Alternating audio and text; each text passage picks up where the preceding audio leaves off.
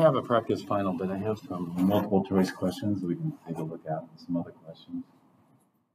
Look at this is from the summer. Summer goes pretty fast, so I threw in more tests there.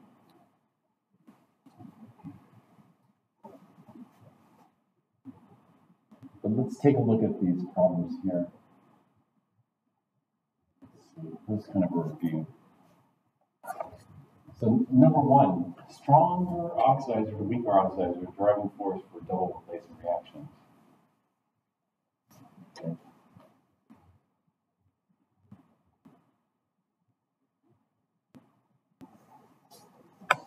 True or false?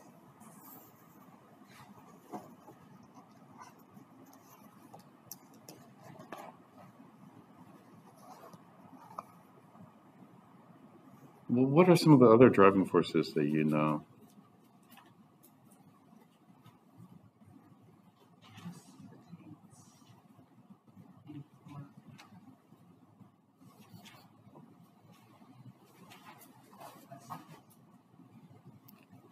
Like, we have things like precipitation,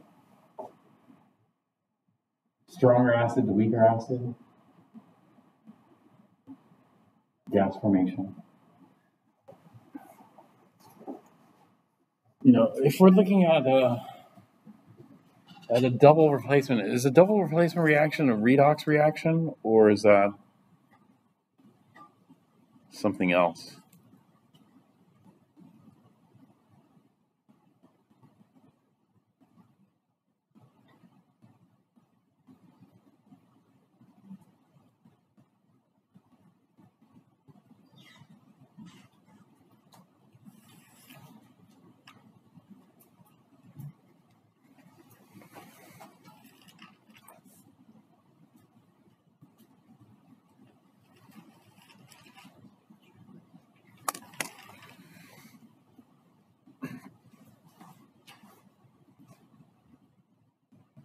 And so when we're thinking about double replacement has the form AB plus CD.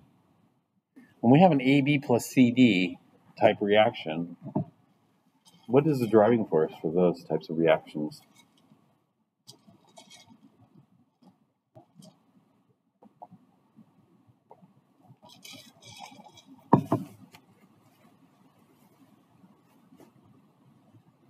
One, if the product is an insoluble solid, it's precipitation. 2, gas formation. 3, stronger acid to weaker acid. Double replacement reactions are not redox reactions. You know, stronger oxidizer to weaker oxidizer, that's for redox reactions. You know, since we aren't dealing with a redox reaction, the driving force is different. The reactions are subclassified according to their driving force. And so this is false. Stronger oxidizer and weaker oxidizer is driving force for redox reactions, not double replacement reactions. 2, metathesis reactions consist of favorable ion combinations. This is true. Metathesis are like double replacement reactions without all the spectators. And so it's a net ionic equation. Net ionic equation is not double replacement. When I look at it like silver ions, like chloride ions, you know, precipitate silver chloride, it's not necessarily double replacement because we don't look at the spectators there. And so instead of calling double replacement, we can use this general term metathesis. Metathesis just means that the ions like each other.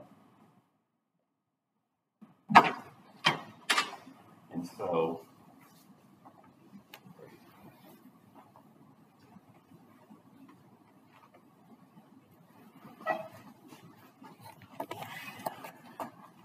something like this, silver ions plus chloride ions yields silver chloride. So this we call metathesis. Does that look like a double replacement reaction to you? No, it doesn't fit the form. It's not an AB plus CD. You know, in lab, we took the silver ions, which are going to come from silver nitrate. And then chloride ions. Chloride ions, we could have different sources for chloride ions. So one source might be sodium chloride. We didn't use sodium chloride in lab yesterday. Do you know what we used as a source for chloride ions yesterday?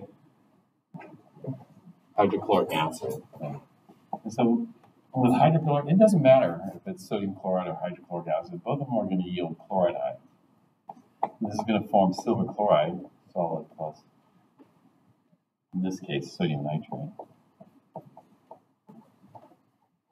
This would be the Ce, and then we'll have the IE. So silver ions, nitrate ions, a soluble salt. Sodium chloride is also a soluble salt. Sodium ions plus chloride ion. Silver chloride solid plus sodium ions and nitrate ions. And then when we get rid of all the spectators, then we're left with the NIE. And that is silver ions like chloride ions to precipitate silver chloride. And so this is a metathesis or double replacement style reaction here.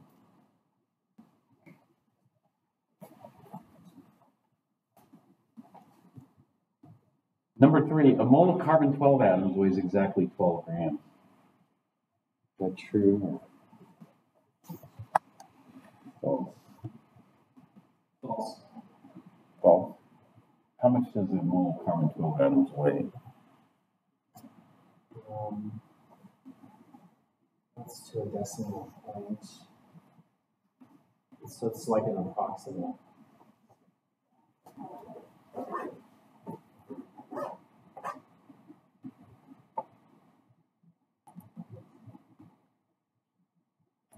.04 or something. This doesn't have it.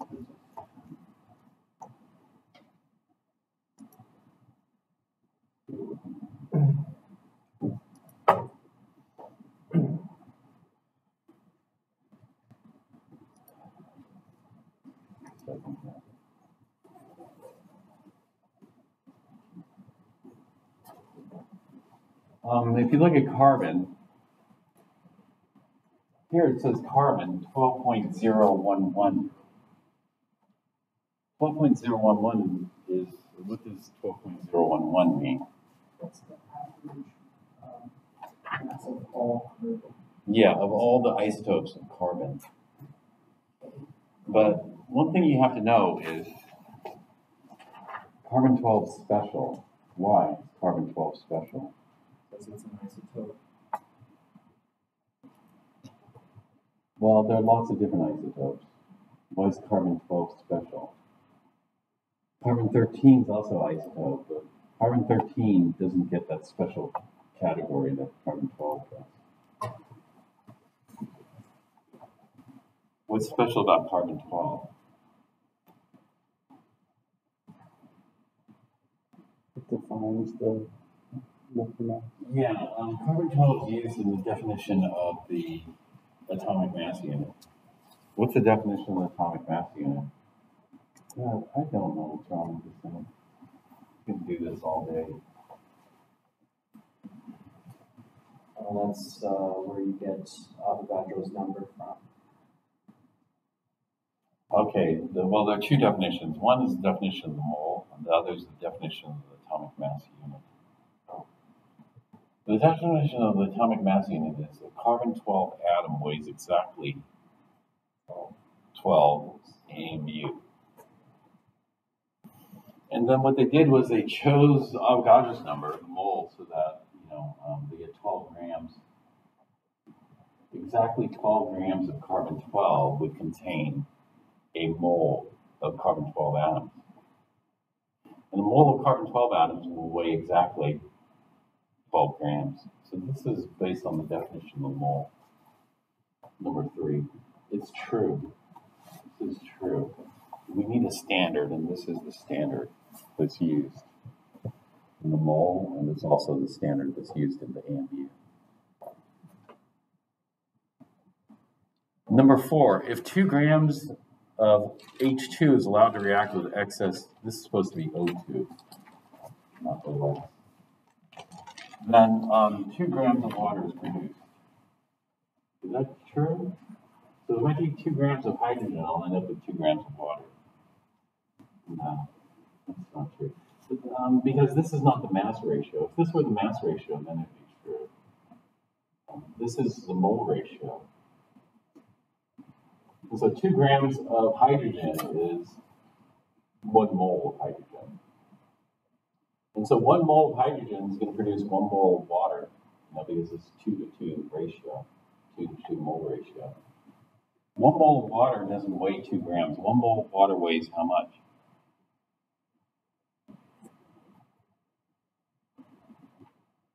Well, the molar mass of water is oxygen 16 grams, hydrogen is 2, so it's about 18 grams.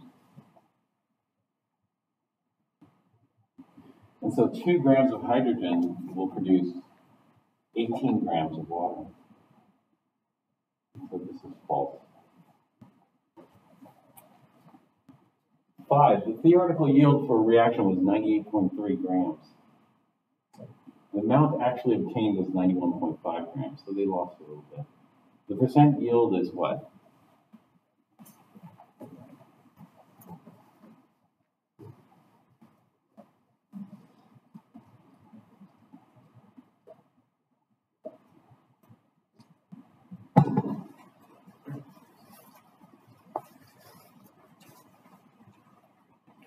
So if you had 100% yield, then your actual yield would have been 98.3. If your theoretical is 98.3 and your actual is 98.3, that would be 100% yield. This is going to be less than 100%. Does it come out to? Are you going to post this? Yeah. Is it 93.1? Yeah, 93.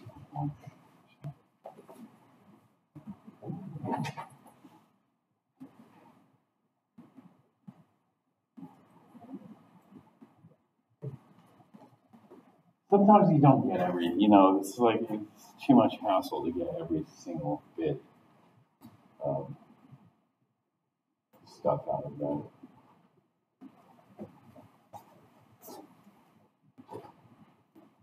Okay, try 6, 7, 8, and see what you can get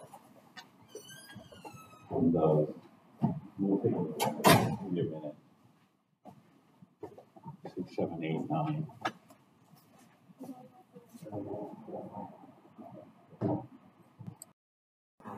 Okay, yeah, true. Yeah.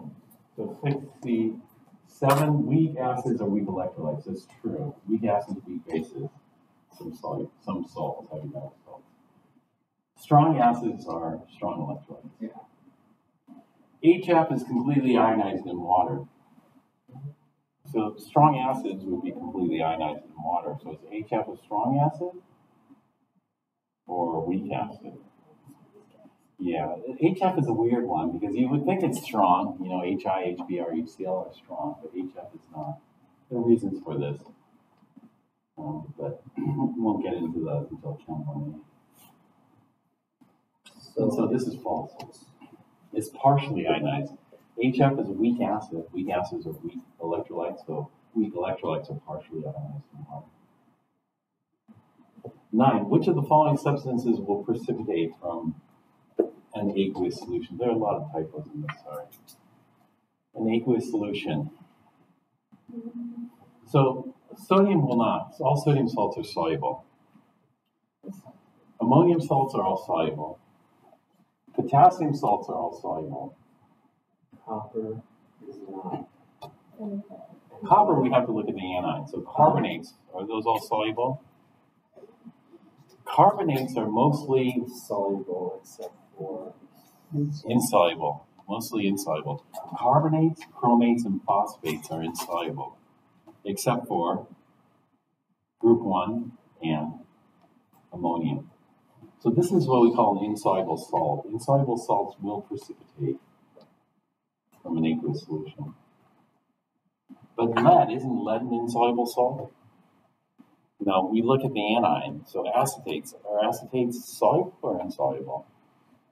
Soluble. Yeah. Acetates. What else are soluble? Acetates.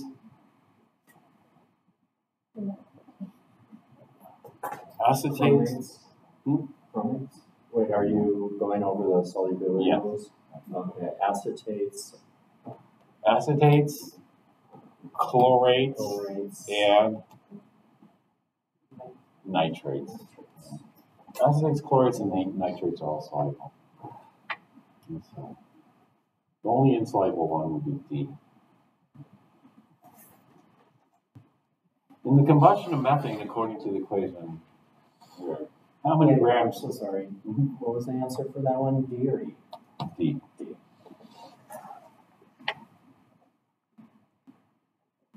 In the combustion of methane, according to the equation, how many grams of water are formed during the combustion of 4.24 grams of methane? That should be grams. Methane.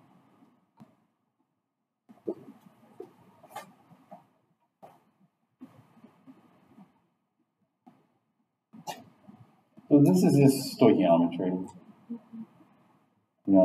Here, unfortunately, we have to calculate the molar masses ourselves.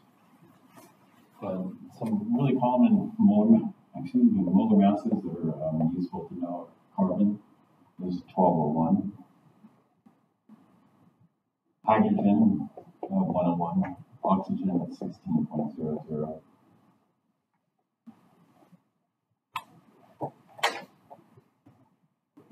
Those are handy to know. So methane, the molar mass is 1201 from carbon, 404 from the hydrogen. So methane's molar mass is going to be 1604 grams per mole, or 1604 U per molecule.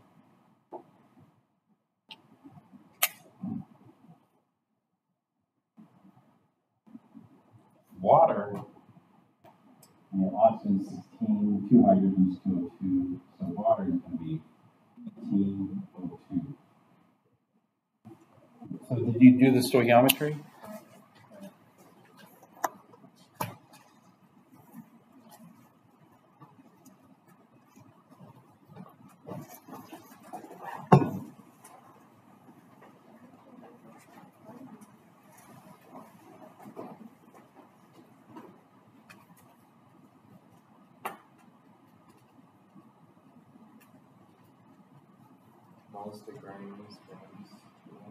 Yeah, this is a standard.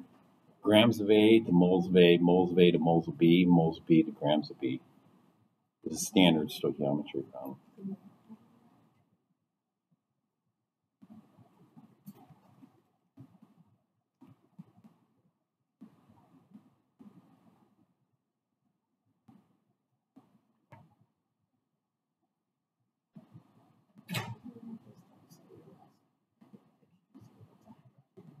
So it's moles to A's to grams to A's. Yeah, so we start off with grams of methane. Go from grams of methane to moles of methane. From moles of methane to moles of water. The 1-to-2 ratio here, or 2-to-1 ratio. And the moles of water to grams of water. What did you have? So you go from grams of methane to like more mass of methane, like 1 mole. Yeah, E. E's correct. Well, it depends, it's all a little bit. We can use these numbers here. It depends on how you round your molar masses. It's like E's going to be the closest. This.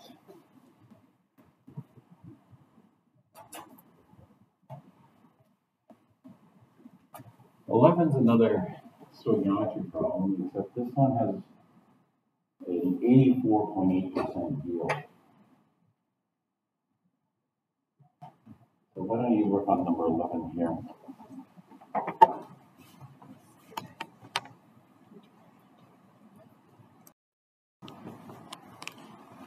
So it has an 84.8% yield. That means 84.8 grams actual yield over 100 grams theoretical yield. And the critical problem says must be used to produce 127 grams of BCl5. So 127 grams of BCl5, that's going to be the actual yield. So we want an actual yield of 127 grams of PCl5.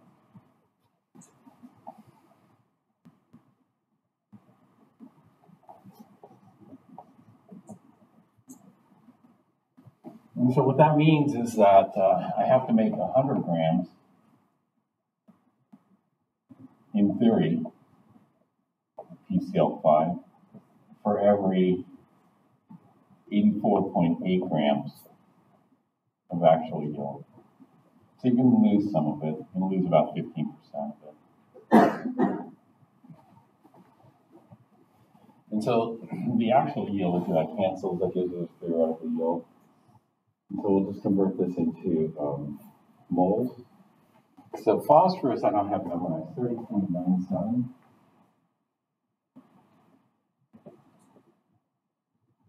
Chlorine I do have memorized, 35.45. So we have 5 chlorines and 1 phosphorus.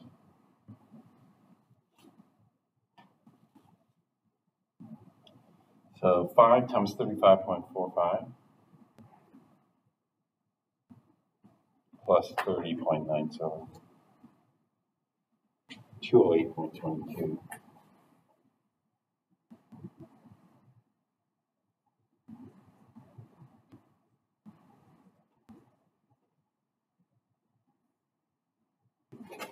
And then it's a 1-to-1 mole ratio, 1 mole PCl3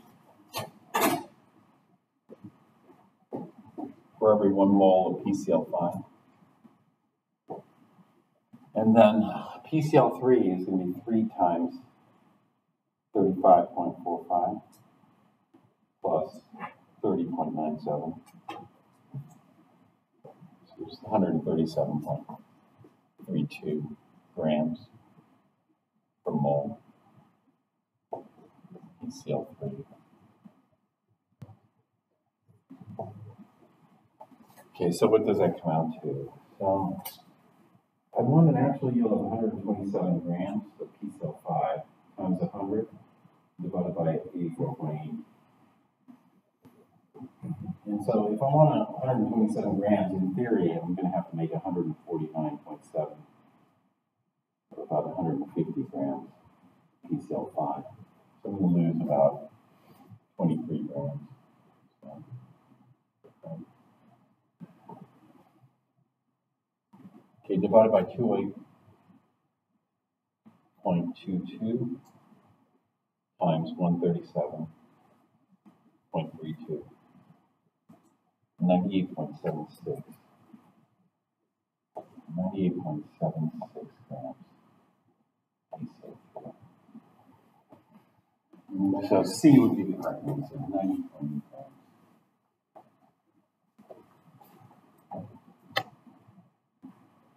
All right, how about this one? The metabolism of glucose can be represented by the equation down here. Delta H equals minus 2.82 times 10 to the third kilojoules. Is this exothermic or endothermic?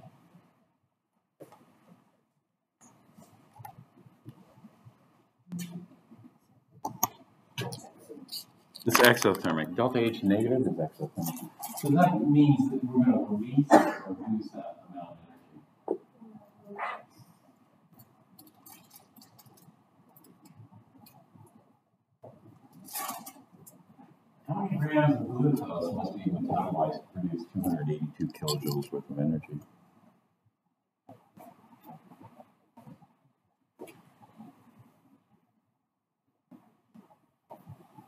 Did anybody get this one? 18 grams. That's correct.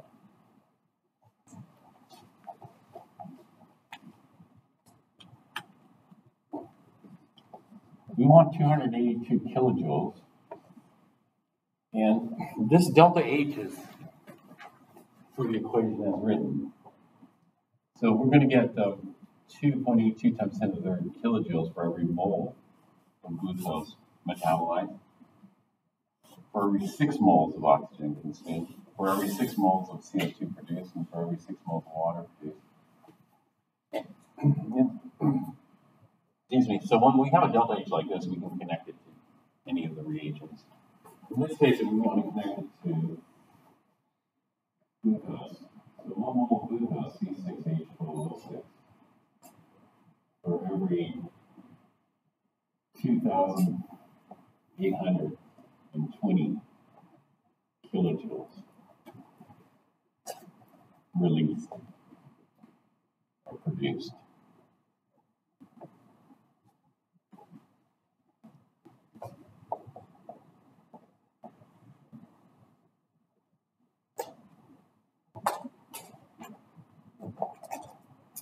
Here, I get rid of the negative sign. The negative tells us direction. Because I'm not going to want negative grams of glucose. So rather than putting the negative out here, I would write that it's a product, not a reactant. If it's a reactant, then it's endothermic, and I have to absorb that much heat. And then we have to figure out the molar mass of glucose.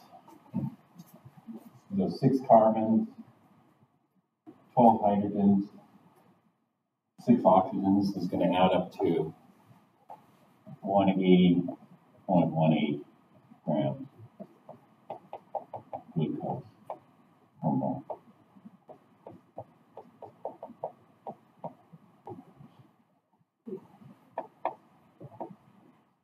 Okay, so it's 180 or 18.01.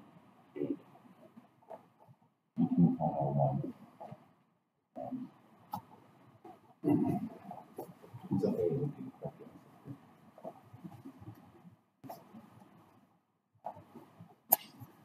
Okay, let's take a look at the next problem here.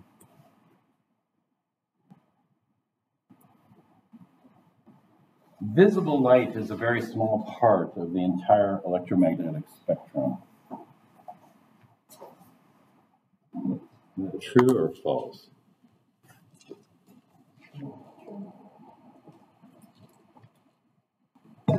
True.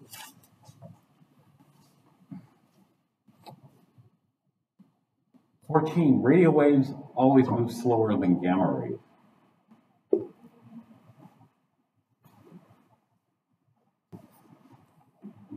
Gamma rays are the slowest. Isn't it false? Because they all move at the same speed. It's just the wavelength is the. Yes, that's correct. Yeah, it's false. Radio waves move at the speed of light, and gamma rays move at the speed of light. Their frequencies are going to be quite a bit different, though. And the wavelengths are going to be quite a bit different. So 14 is false. Light, electromagnetic radiation, moves at the same speed, the speed of light. Sound waves are different, though. Sound waves are not light or electromagnetic radiation. Sound waves move a lot slower. 15, within a continuous spectrum, there are regions of forbidden energies. If it's continuous, that means all energies are allowed. So in a continuous spectrum, well, this would be false. In a quantized spectrum, then this would be true, because quantized means they're forbidden and they're allowed energies.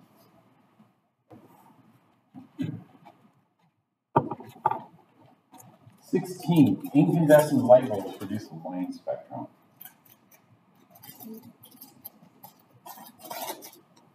A line spectrum would be an example of a quantized spectrum. They're going to be forbidden and allowed. The lines are the allowed energies.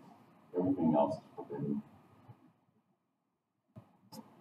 Please, this is wrong. Okay, it's either true or false. Is that true or false?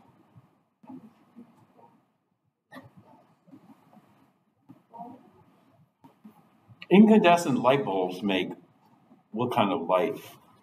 White light or white light? Yeah. Like, for example, a hydrogen lamp looks purple, but a regular light bulb looks white. If it's white, then that tells us all the colors of the rainbow are allowed.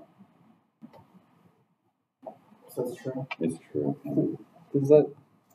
Is this only like referring to the visible light though? Because it's not emitting all of the extra electromagnetic stuff? Yeah. So what's the difference between incandescent and fluorescent? Are they pretty much the same? No. No. Fluorescent.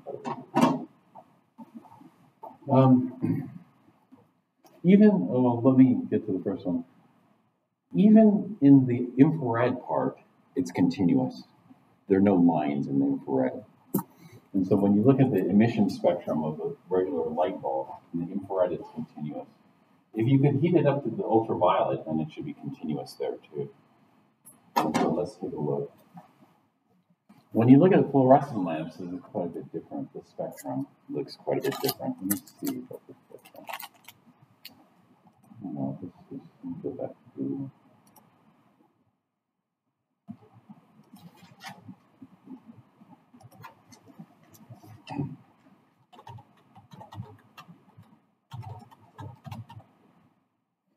Spectrum is singular. I probably should use spectra. Spectra is plural. Spectra of light bulbs.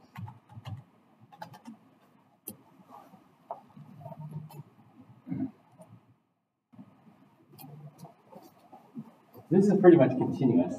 It doesn't have the same intensity. Like this one's more intense in the red. This one's more intense in the blue. But still, nonetheless, it's going to appear white. It's going to give you different tones or moods. This will be warmer white light. This will be cooler white light here. This is actually an LED. LED gives you a continuous spectrum like that. When you mix the red, green, and blue LEDs, you get white light. This is a fluorescent lamp. For fluorescent lamps, if you look, they're emitting the colors of the rainbow, but it's much more intense in certain regions. And so the light's not really going to look like sunlight. This looks like a halogen floodlight, which is very blue.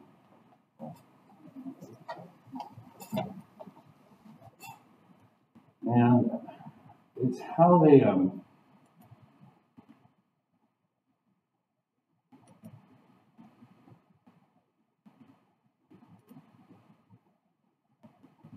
make the light.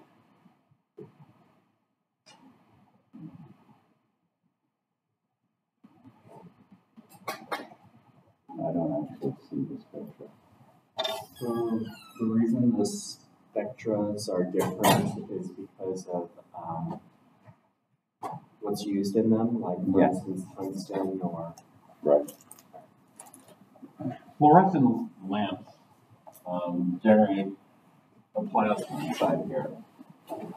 Plasma is going to be this exciting gas, and it can hit the inside surface of this, which makes it start to glow. You don't have to know how they operate. But you can tell these are LEDs up here. And they used to be fluorescent lamps. And they're fluorescent lamps, the color spectrum is slightly different. Do you know they've moved away from one type of lamp? I guess what used to be in them were they fluorescent LED with the difference where I guess one is more energy efficient than the other. Yeah. Right. LEDs are the most energy efficient.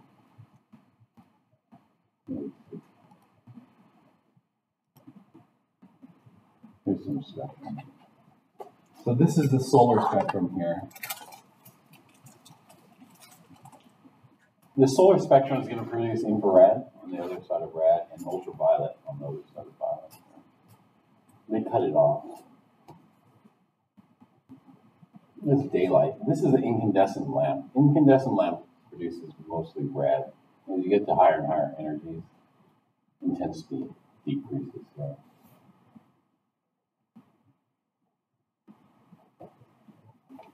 Here's a fluorescent lamp, which these colors are going to add up to white light, but it's going to definitely have a different feel to it than this. It's halogen. Halogen and incandescent, pretty much the same. Halogen lamps last longer. What happens is some of the tungsten starts to vaporize, and halogens help prevent that vaporization from occurring. So halogen lamps are more stable over a longer period of time. We have cool white LEDs, a lot of blue here. So people who deal with LEDs, they might wear blue blockers glasses, to try to block the blue. Because blue and violet and ultraviolet are thought to cause eye damage. There's a warm white LED with a very low intensity of blue.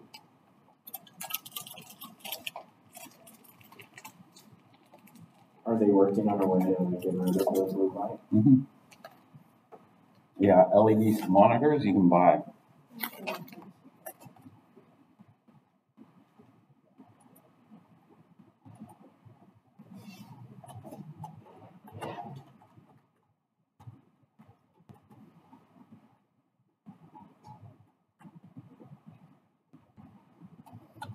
We have a name for it. You can filter it out.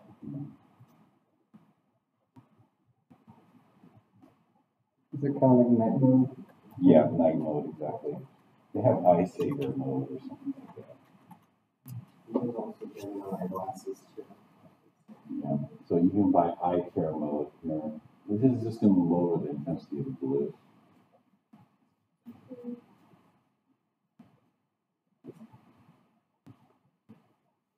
This one has anti-blue light. It's just a blue light filter. You put it on top of your monitor.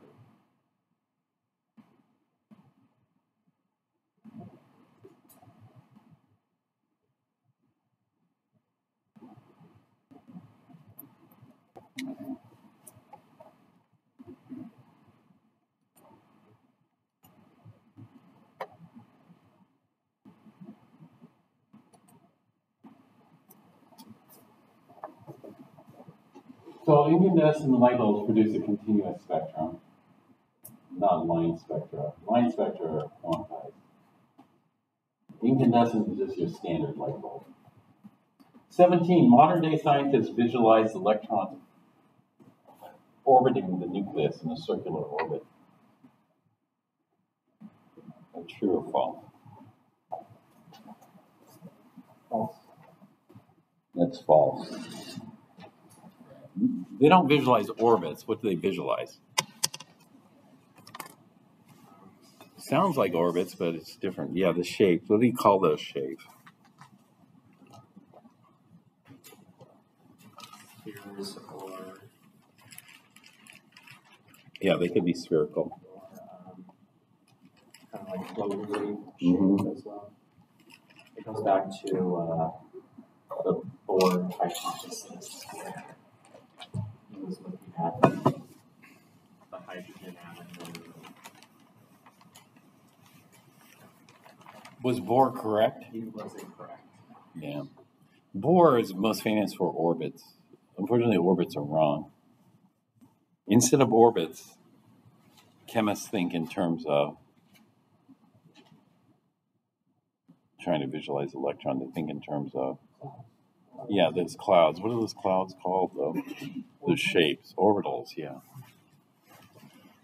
Orbitals, which you have this kind of electron cloud. I know Google has the periodic table, and it shows how the electrons are moving when it kind of starts off going like this, and then all of a sudden goes like, you know what I mean? Like, Yeah, I think I know what you mean. The Google periodic table.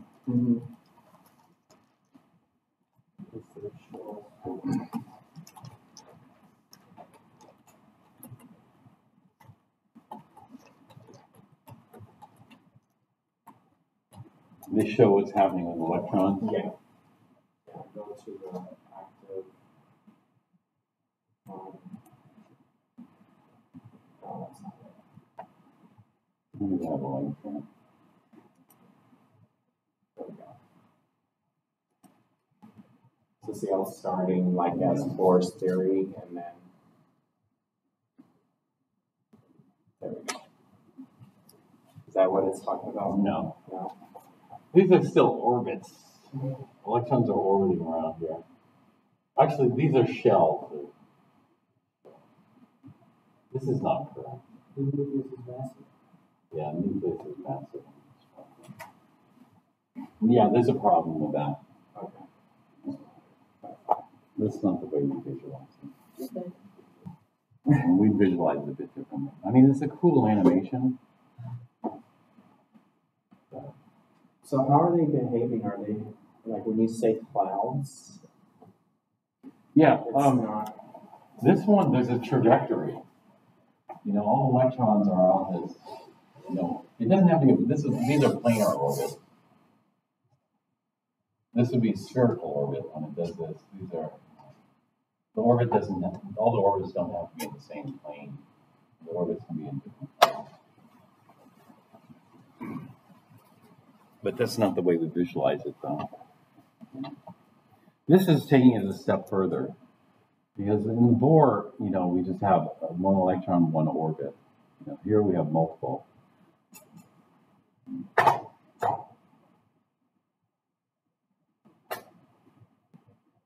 And so what this is trying to represent is trying to represent the 2s, 2 first shell, and the 2p, 4 in the second shell.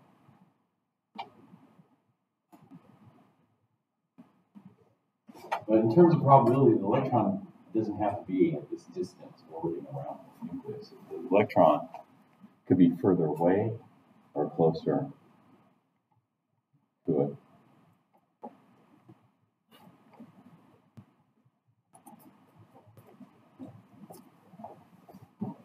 So modern day scientists visualize electrons in orbitals. They don't orbit in orbitals. 18.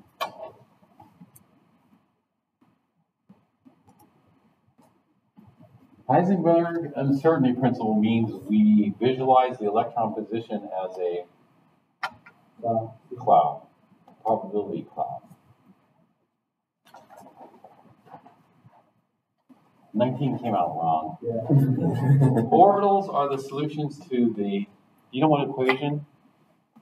Orbitals are the solutions to the very famous equation in quantum mechanics.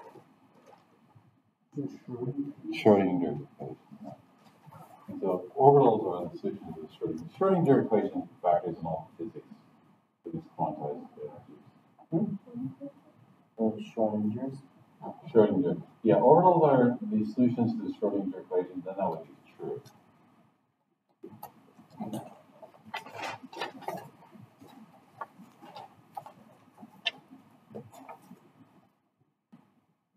When L equals 1, we have the 3p orbitals.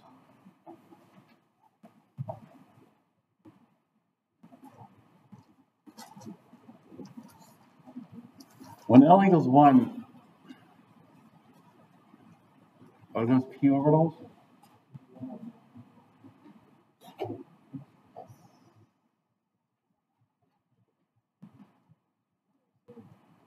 Isn't L? Wait, L is the shape? I thought L was the position.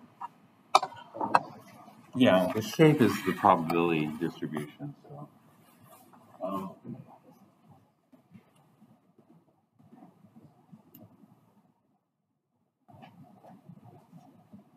So if we have an n value,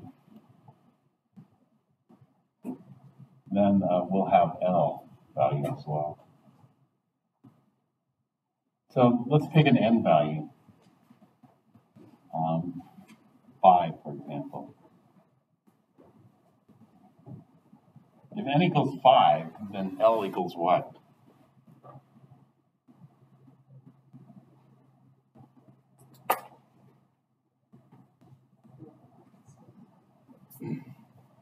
L equals all values from 0 to a max of n minus 1.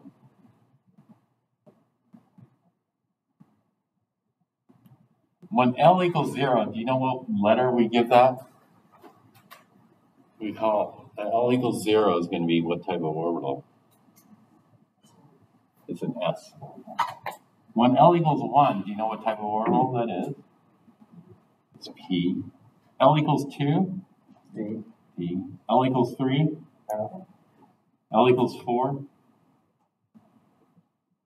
It just goes up to the G, right? Yeah, it just goes up alphabetical beyond this. So L equals 4 is going to be a G orbital.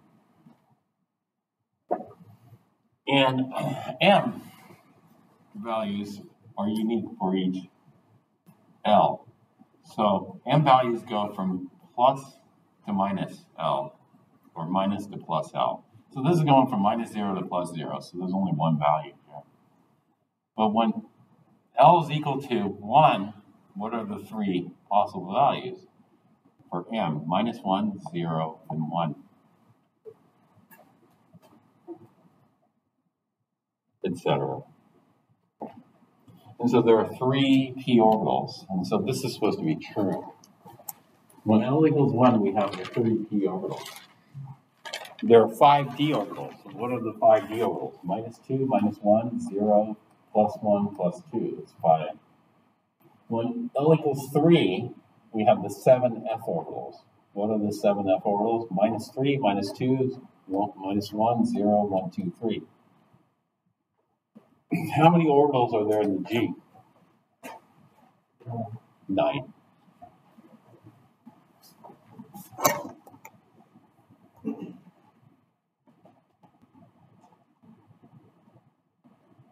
N equals 0 is the lowest energy level. What is the lowest energy orbital that you know? It's the S. Is it the 0s? Is that the lowest energy? Or is it the 1s orbital? That's the lowest energy. The 0s or the 1s? It turns out it is the 1s. There's no such thing as the 0s. And that's because N can take on all values from 1 to infinity. All integer values from 1 to infinity.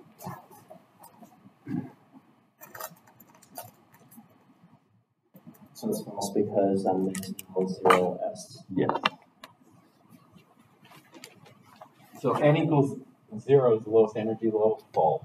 N equals 1 is the lowest energy level. And the lowest energy orbital is the 1s orbital. 22, 2d orbital violate quantum mechanics because L is too small. No, L is too big. If we're dealing with a d orbital, L is equal to 2. The maximum L value that we can have is n minus 1. So if n is equal to 2, the maximum L value we can have is 2 minus 1, which is 1. And so 2p orbitals will stop there. We're not going to see 2p orbitals, 2f orbitals, 2p orbitals. The L value is too high. That would violate the Schrodinger equation. So this is false. It's too big.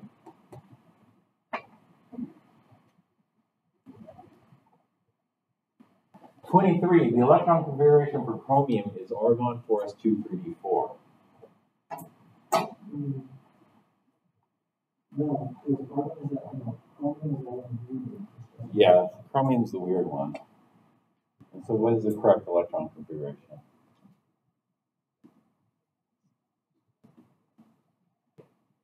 The correct electron configuration for chromium is 4s1 3d5.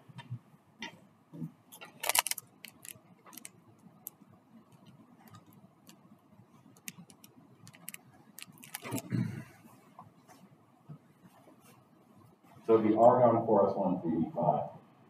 So this is supposed to be true or false. The answer for this one's false. What is it, argon 4s1? Argon 4s1 3d5. Let me jump ahead here. Number 40. Draw a detailed orbital energy level diagram for chromium. Can you draw the orbital energy level diagram?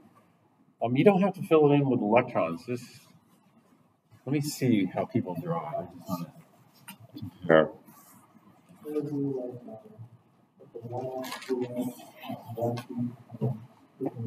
Yeah, moving up like that. 1s, 2s, etc. I have some things that I like, to see when I look at orbital energy level diagram. Turns out a lot of people make mistakes when they draw these. Let's see how.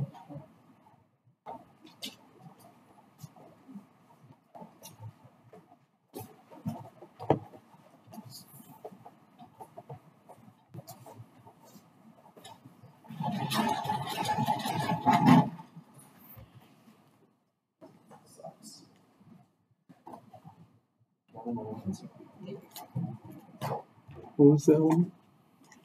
This is for chromium, but just draw. How about? So, do you guys remember this pyramid? Mm-hmm. This pyramid shows us the max L values here. So, for example, if n is equal to 1, the max L would be n minus 1. 1 minus 1 is 0. So, we only have one value. We can't have 1. So, there's no such thing as a 1p orbital. It would exceed our max L value. When n equals 2, we're allowed all values from 0 up to a max of n minus 1. 2 minus 1 is 1. So 2p is as high as we're going to get here. When n equals 3, then L equals 2 is going to be the highest, but we're going to have all values 0, 1, and 2. And so this is the basic structure of the pyramid. But with the pyramid, we can see what the shells are, because each shell begins with an S. So this is the first shell because as we go across, we hit 2s. That's the next shell. So the next shell is going to conclude the 2s and the 2p, and then we hit the 3s. The 3s begins the third shell. So the third shell is going to have 3s, and then 3p, and then it hits 4s. So that would be the third shell. The fourth shell is going to have 4s, 3d, and then 4p, and then we get to 5s. 5s would be the fifth shell. What would the fifth shell have in it? 5s, 4d, 5p. Yeah, 5s, 4d, 5p, and then it goes to 6s. And so this is how we figure out the shells. And so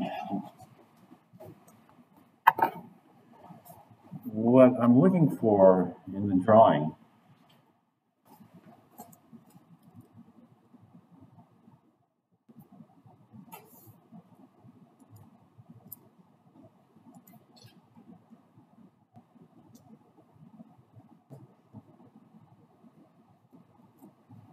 is this, basically. The lowest energy orbital is going to be 1s. And then there's a big jump to 2s. This is the next shell. And then there's a small jump to 2p. And then another bigger jump to 3s, and a small jump to 3p. But these jumps are becoming smaller and smaller as we go along. So the fourth shell just consists of 4s, 3d, 4p. And so the 3D should clearly be shown at higher energy than the 4s. One of the most common mistakes that people don't show that in their drawing. Does it matter if we have the 4p there compared to on the other side of 3d as long as it's higher? Yeah, as long as it's higher, it doesn't matter. It could be over here. But what they're doing is, what they're doing here is they're dividing it. These are L equals 0. These orbitals are the L equals 1, or the p orbitals. These orbitals are the L equals 2, or the d orbitals. And so they're splitting it according to L, like we did over here. So, or the s orbital here, and the p orbitals, and the d orbitals, etc. So, yeah, it doesn't really matter. I mean, you could write the p's over here, as long as it's higher in energy. Basically, But this has additional.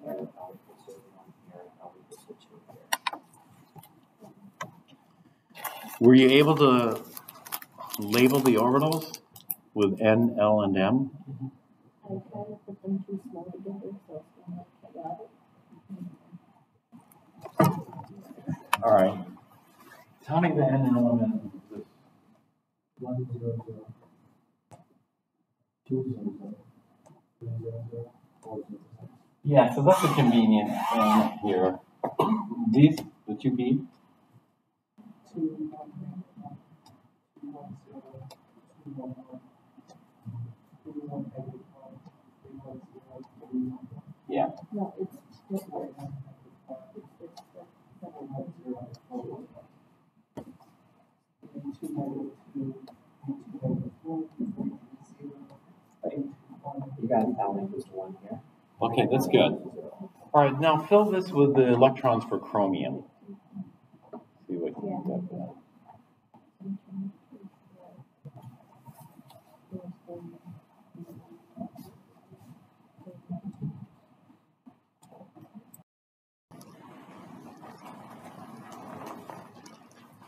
Hund's rule states orbitals of the same energy should be filled singly with parallel spin. Is that true or false?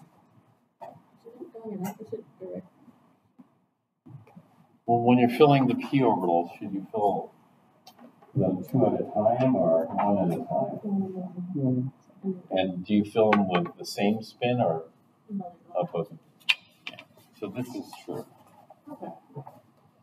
The electron configuration for the fluorine is helium 2s2 2p6. Is it true or false?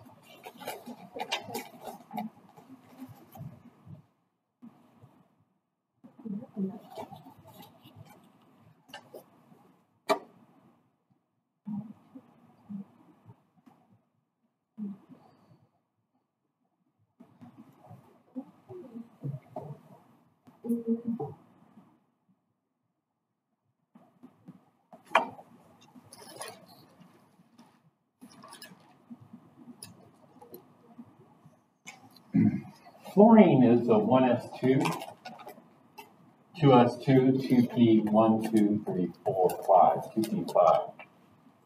That would be fluorine. But this is fluoride.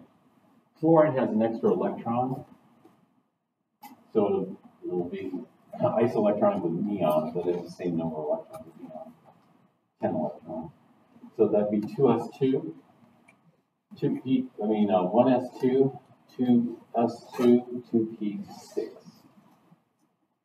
And so actually that is true. Right? This is true. This is for the fluoride ion.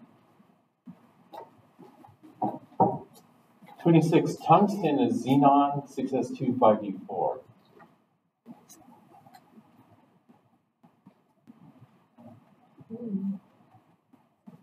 For tungsten, we'd look at the periodic table for this.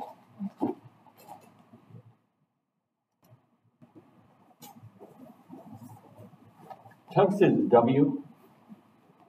Here, 74. So we go back, it is xenon.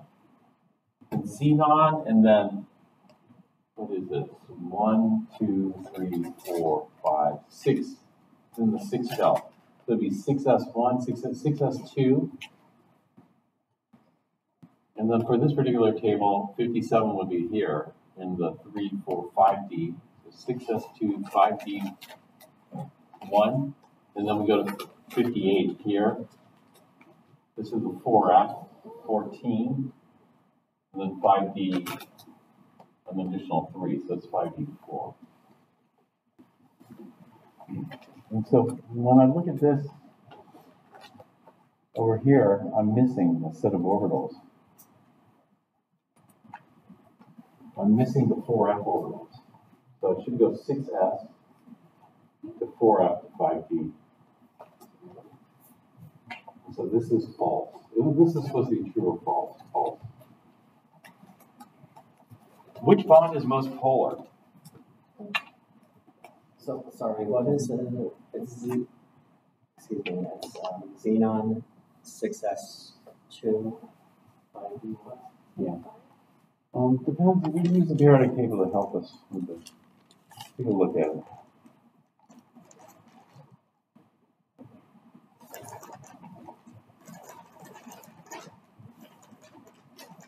We'll just use the Google periodic table here. So xenon takes us to 54 electrons.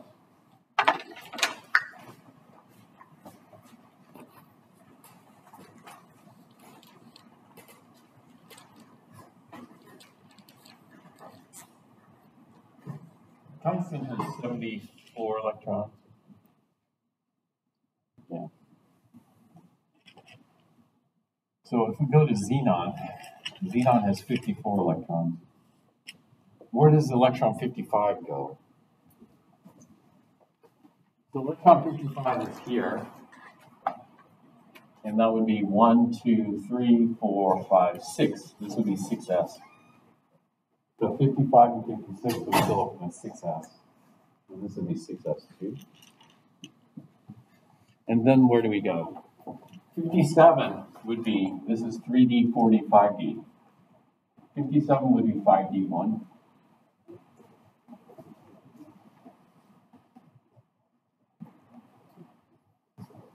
And then 58 through 71 would be 4f, 14. I didn't do too many of these. This semester, so you don't really have to do. And then the 72 would be here. We're back in 5D. So this is 5D1, 5D2, 5D3. And so we'll go back to 5D. Against electron configuration. So what we'll do is we'll rewrite this. It's going to be xenon 6s2, 4f 14, 5d. We'll combine the 5d's, 5d4. Basically, that one was false, and I wanted to know what would make it true. Yeah. Tungsten is 1 electron shy of half filling. Yeah. So if we do 6s1, 5d5, then it would be like chromium. It'd be half filled. Except when we get to have bigger elements like this, bigger orbitals, it's not going to be as significant. So let's take a look at the electron configuration for tungsten here.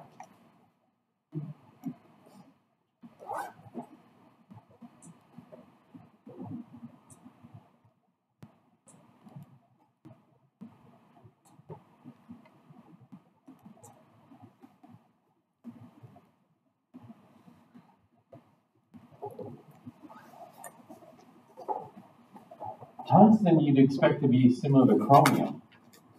The 4f is filled, but the 5d is just shot 1 electron shy of half filled. And so you'd expect to promote a 6s to a 5d, so it'd be 5d5, 6s1. But it doesn't do that. And so this higher up is where we're going to see the primary exceptions. This one is just normal.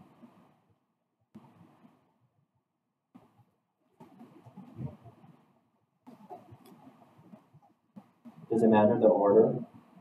Like, they have it written as 4f, 5d, 6s. We put it in numerical order here. In terms of filling order, it does matter. In terms of filling order, you fill the 5s first. Actually, let's go to 6s. 6s. So the next shell begins with an S. So if we go to n equals 6, that's 6s, 6p, 6p, 6f, 6g, and 6h. Those would be all the allowed totals here. And so when we fill this, we fill the 6s first, followed by the 4f, followed by the 5d, and the 6p. That's going to end our shell. And so in the 6th shell, we have 6s, 4f, 5d, 6p. So in the 6th shell, we have 6s, 4f, 5d, 6p.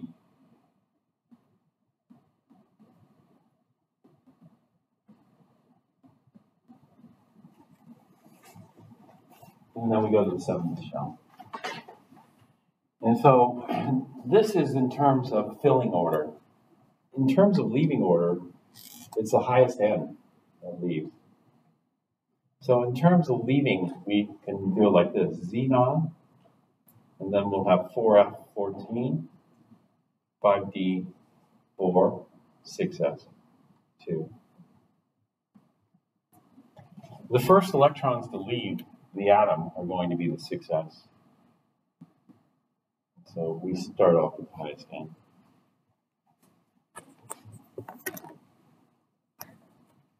So that's why it's numerical. First electron to leave are going to be the 6s, followed by the 5d, followed by the 4f.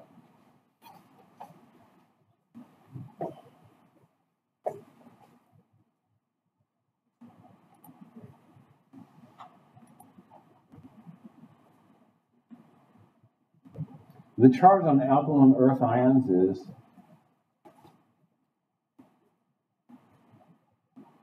+2. +2. I'm sorry? Oh, yeah. Which bond is most polar? HCl. Yeah, HCl. HCl? It turns out that HCl is not the most polar. What are the 3 most electronegative elements? Fluorine, oxygen, and nitrogen. Chlorine does have high electronegativity, but it's a bigger atom. You have one more shell of electrons. Because of the size, it's not quite as electronegative. You'd think it'd be tied for oxygen, but it's not. And so the hydrogen-oxygen bond is the most polar. The 3 most electronegative elements: fluorine, oxygen, and nitrogen. Number 28, the charge on the alkaline earth ions is +2. 29, noble gases are highly reactive. False. The bond between a metal and a nonmetal is likely to be nonpolar covalent, polar covalent, ionic, or metallic. Ionic. What is the predicted bond angle on CO2? Yeah, straight line, 180. 32, I haven't really talked about. Strong bases ionize in water. They don't ionize, it's a different fluid. Yeah, they hydrolyze. So this is actually false. 33, what is the predicted bond angle on H2O?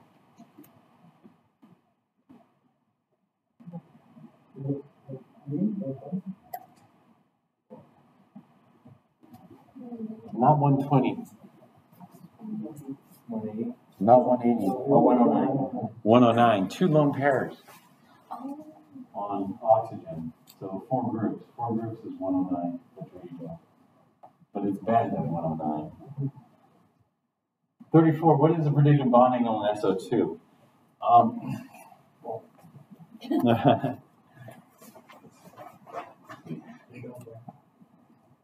Yeah, it's supposed to be the same angle there. SO2, you have to draw the Lewis structure for this. Turns out they're a lone pair. A lone pair on sulfur.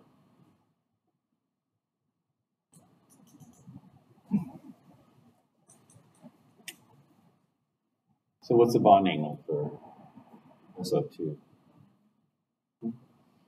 120. 120 squared. What is the shape of NH3?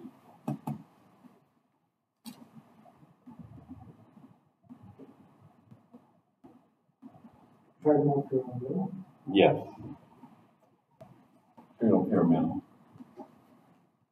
36. CF4 is a polar molecule. That's false.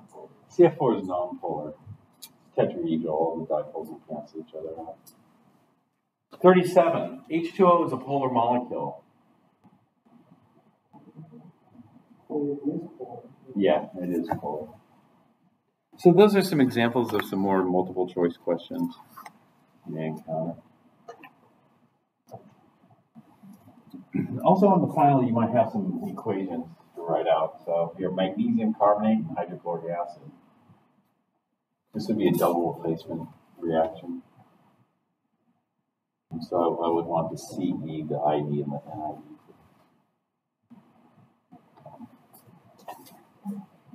Also the driving force.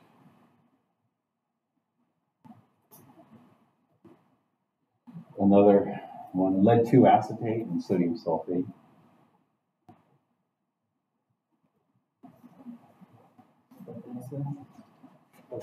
Mm-hmm. Yes, So those questions you're asking for,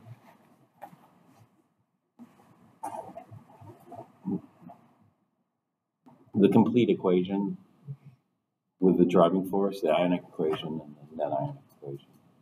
This is kind of what I'm asking from chapter experiment 6 and 7.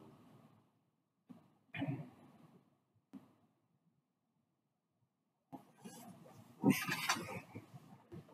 we look at 41 here, draw the Lewis structure for bicarbonate. Also include one 3D drawing, electron geometry, molecular geometry, resonance forms. I know that's going to be a bonus question. is that a bonus or is it an actual question? It's an actual question. Not a bonus. For this guy.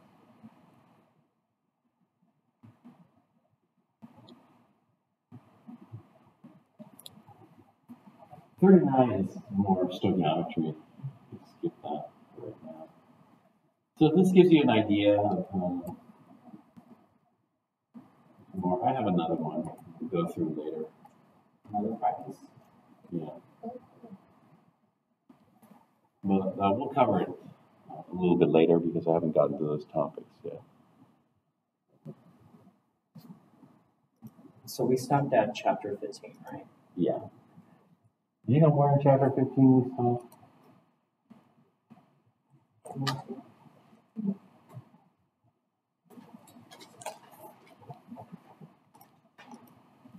We looked at the property of liquids. What are some of the properties of liquids? One, vapor pressure.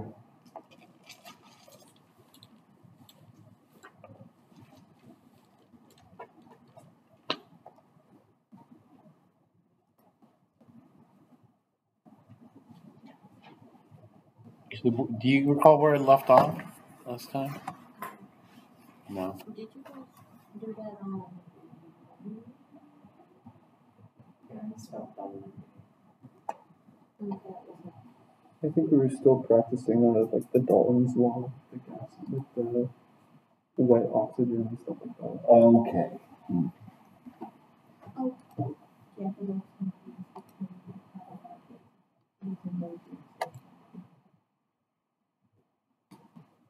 Isn't Dalton and Avogadro's law just based off of preference? How you want to solve? Yeah. Yeah. I think we finished that, didn't we? Yeah.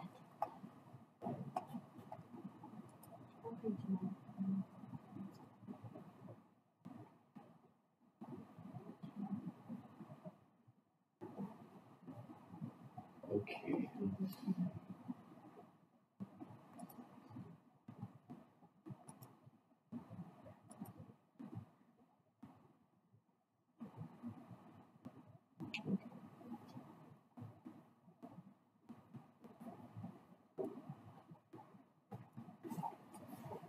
This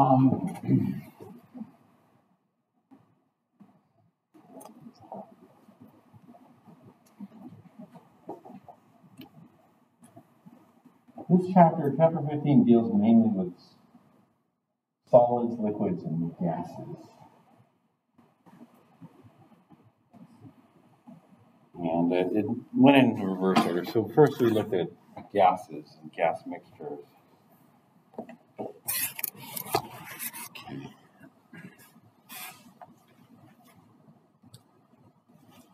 But if we have a solid,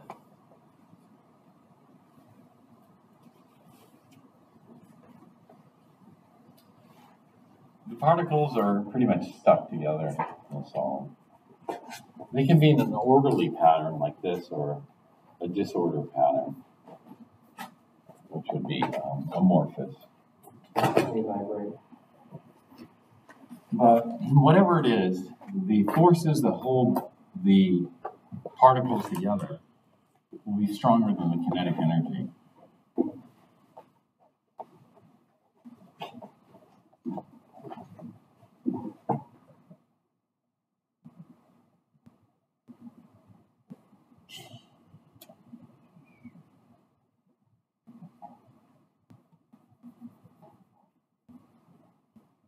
The particles, they could be anywhere from molecules to ions to whatever forces holding together are going to be greater than the kinetic energy. Kinetic energy is going to try to break things apart.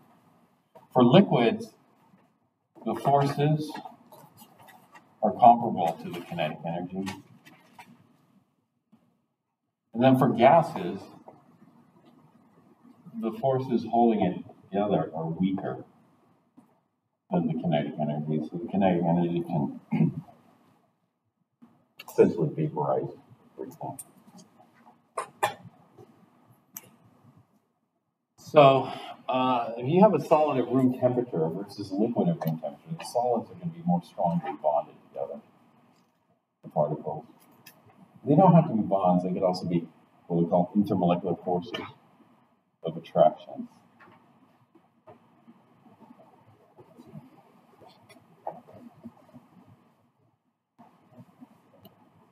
But they can be bonds. So we have chemical bonds. If there's a bond, then it could be an ionic bond or a covalent bond. It could be an intermolecular force, IMF.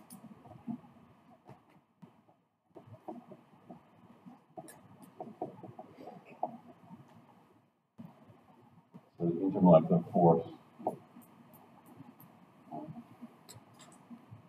can hold things together. We'll talk more in more detail about that. And so let's take a look at some solids now. Solids.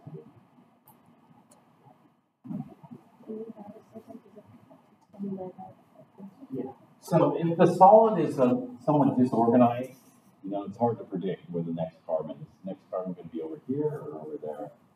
Then we call it amorphous. If it's very well ordered, then we call it crystalline. So the next sodium will be over here, the next chloride will be over here. So we can predict based on the structure. Aluminum is a crystalline solid.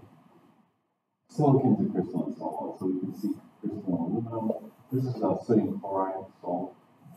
This is silicon. This is plastic. Plastic is what we call a polymer. Polymers consist of monomers, just these repeating units. Repeating unit would be the monomer, and polymer we just add a whole bunch of these together. That would be for polyethylene.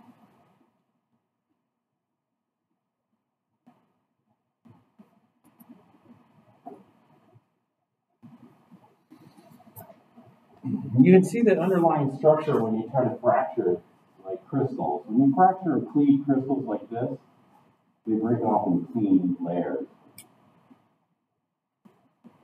Over here, though, if you do the same thing with glass,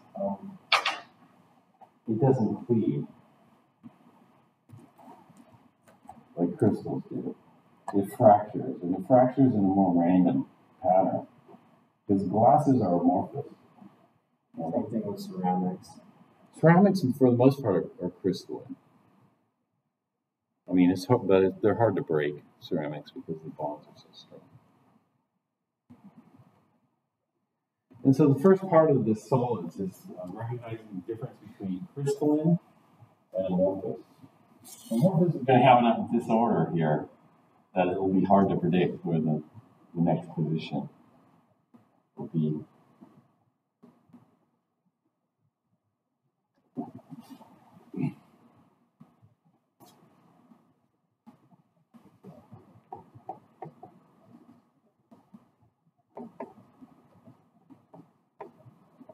We can get an idea of the forces that hold these things together by melting point.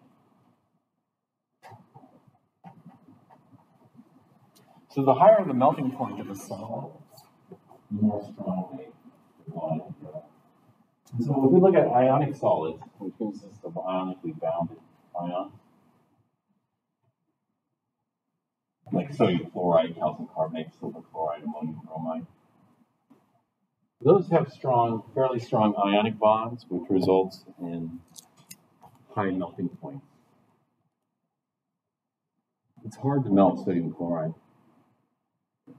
When we melt it, we have to break it apart. Not completely, we have to break it apart so that there's translational motion. That's sodium chloride. Calcium carbonate looks like this with the trigonal planar carbonate ion. This would be lead-2 sulfide or galena with lead ore.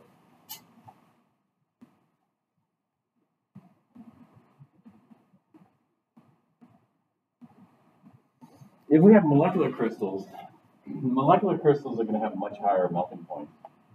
In other words, molecular crystals are a lot easier to melt.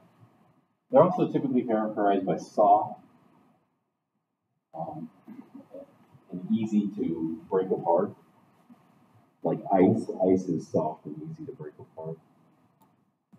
This is sulfur. Sulfur is a molecular solid. It consists of a whole bunch of sulfur molecules that are stuck to one another.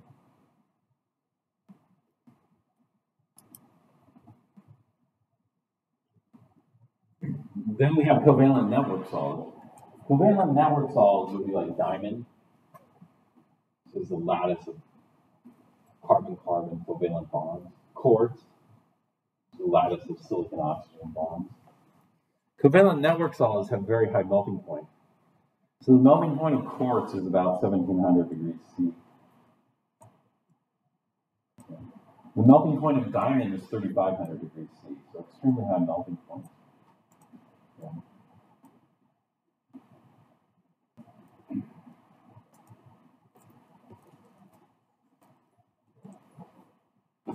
So here are some quartz and quartz derivatives. Strong bond. We also have metallic crystals that are held together by metallic bonds. For metallic crystals, sometimes the bonds are very strong, giving a high melting point, like platinum, gold. Gold has an extremely high melting point. Sometimes the bonds are fairly weak, like sodium, potassium. Those are fairly weak bonds.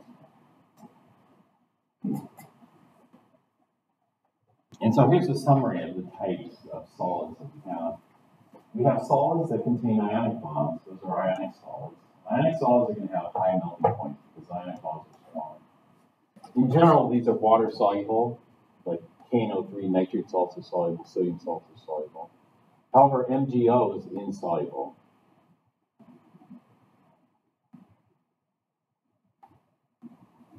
And it has to do with its stronger ionic bonds. We have molecular solids like ice. Ice is low melting. They're usually more soluble in organic solvents if they're non-polar. Like this one's non-polar, this one's non-polar. Or water if they're polar. We have network covalent solids like quartz and diamond, very high melting point. And these don't dissolve in water. And then some metallic solids like copper and iron. They're going to display a wide range of melting points. they're malleable, ductile.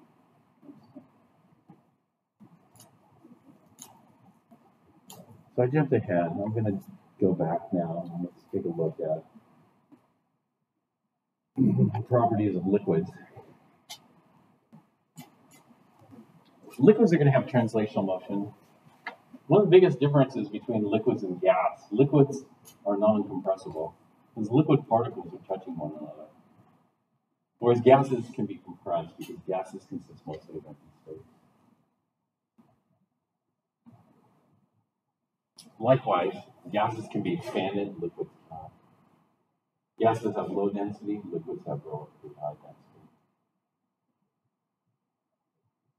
Gases may be mixed in a fixed volume, liquids cannot.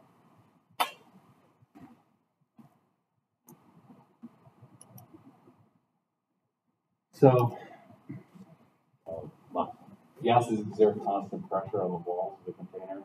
Liquids, the greatest pressure is at the bottom of the container. Okay, when we're looking at liquids, we think about the stick-togetherness of liquid. You know, what's holding the particles of liquid together. And so whatever is holding the particles together is the force. And we have enough kinetic energy to disrupt that. And so we call this the stick-togetherness, or how sticky the particles are. Viscosity. Viscosity is one of them too. So we'll just look at this down the list. Vapor pressure. Vapor pressure is how easy does the liquid vaporize. If the liquid vaporizes easily, we call it volatile. Volatile liquids evaporate or vaporize readily. Non-volatile liquids don't vaporize so easily. And so it depends on the forces that hold the particles together in the liquid. The stronger the forces, the less volatile, the lower the vapor pressure. So here we can see water molecules. Water molecules are held together by intermolecular forces, attraction. There's no bonds between the water molecules. There's just attraction. The stronger the attractions, the fewer molecules are vaporized here. The weaker the attractions, the more molecules are vaporized here. Likewise, temperature is going to have an impact. The higher the temperature, the more molecules vaporize. The lower the temperature, the fewer molecules are vaporized.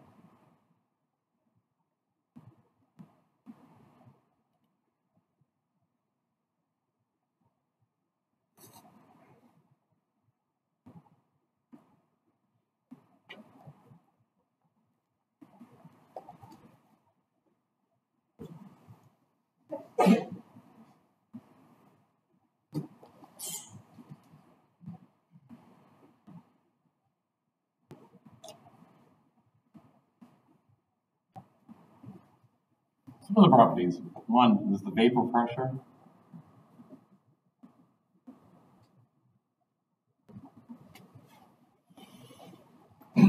So the stronger the IMFs, the intermolecular forces that are holding the particles together, the lower the vapor pressure. Because fewer and fewer molecules can actually vaporize.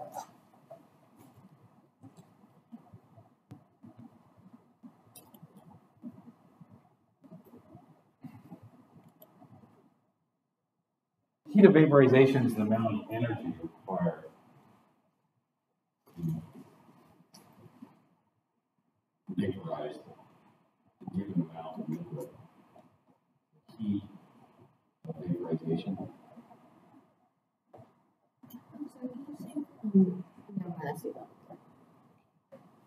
Okay.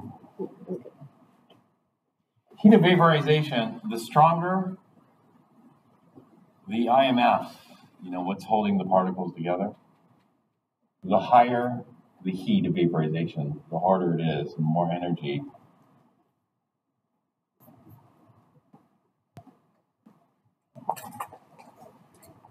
will be required. The opposite of vaporization is condensation. We'll talk about that.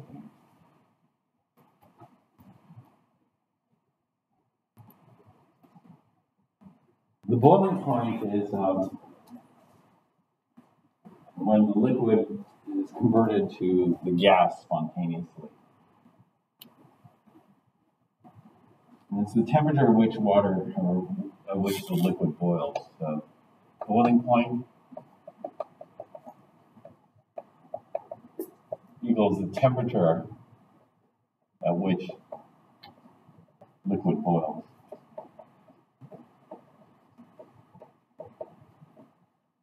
Boiling occurs when the vapor pressure of the liquid is equal to the atmospheric pressure.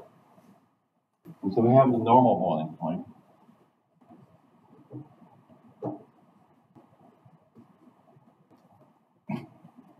And the normal boiling point is the temperature at which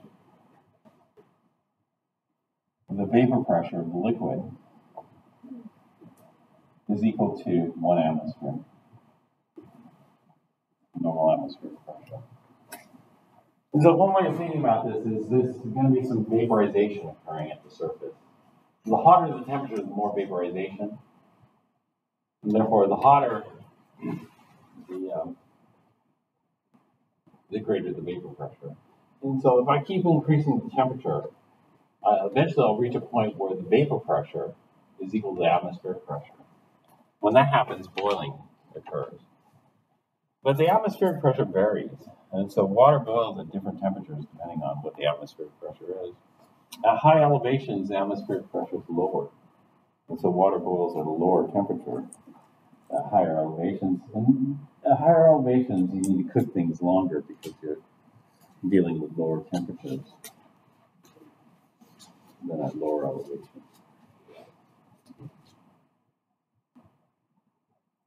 It has nothing to do with the pressure. You said water boils at a lower temperature for high altitudes. Yeah. That's because of the pressure? Yes. That's because of the pressure.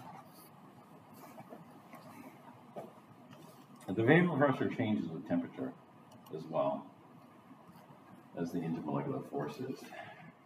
So let's take a more detailed look at vapor pressure here.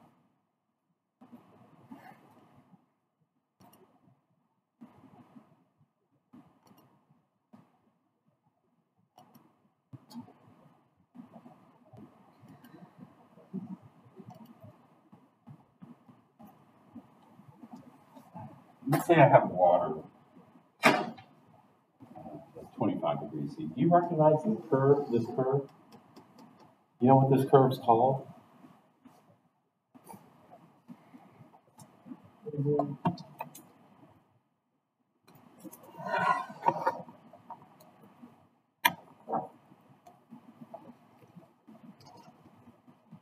was going to say activation angle. Kind of looks like it. This curve is called a temperature distribution or thermal distribution. And they call it the kinetic energy distribution curve for a liquid at a given temperature. And so if this are 25 degrees C, on the y-axis is a population. On the x-axis is the energy. And so if I have a sample of water at 25 degrees C, are all the water molecules moving in exactly the same manner? Because if I have a cup of water, do all the water molecules move at the same speed, the same direction, or is it more random? It's more random. In fact, the water molecules are just moving around. The sample temperature is 25 degrees C, so when we put a thermometer in here, we measure 25 degrees C, but that measurement, the 25 degrees C, is related to the average kinetic energy. The average kinetic energy comes from individual kinetic energies averaged out. And so some water molecules move slow, they have low kinetic energy. Some water molecules move fast, they have high kinetic energy, but the average is going to be somewhere here on the shoulder, because this is kind of a normal distribution, but it has a tail here. It's not called a normal distribution. This distribution is called a Maxwell-Boltzmann distribution.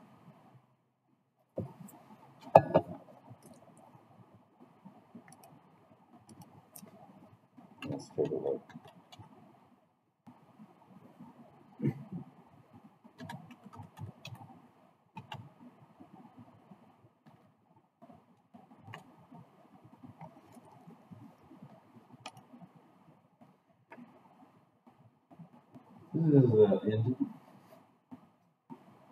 This says population. This is the energy here. And so let's say red is room temperature. If I increase the temperature, it shifts the whole population to the right. And so the green would be at temperatures greater. If I decrease the temperature, it shifts the population to the left. Now the population doesn't change here. And so the area under the curve is the same. The area under the curve is related to the population. And so we can see how that shifts it. So lower temperature, the average kinetic energy is somewhere on the shoulder here. That would give us some temperature. And here's room temperature, and here's temperatures above room temperature. So.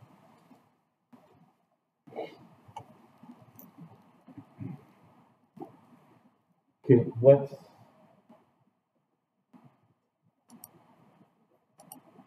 also found here is this E. This E is the energy cutoff required for vaporization.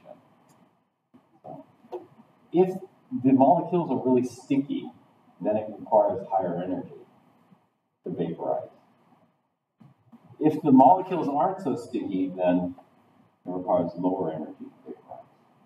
And so there are two things that we look at in a Maxwell-Boltzmann curve like this. One is what is the minimum energy required to vaporize?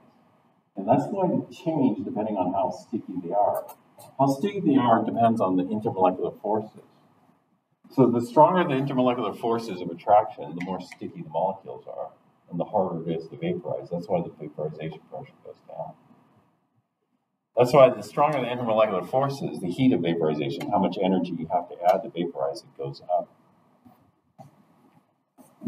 And so where E lies just depends on how the IMFs are in relation.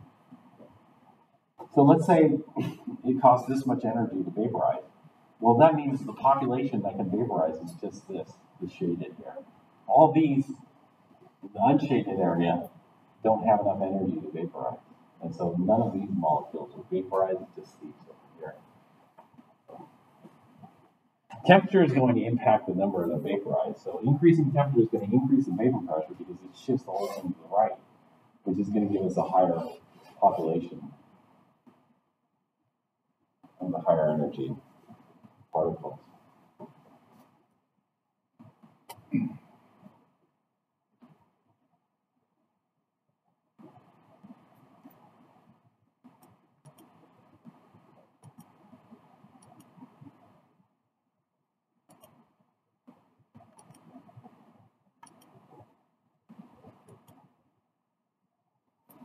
So we looked at boiling point. We're going to look at viscosity next. Viscosity is resistance to flow.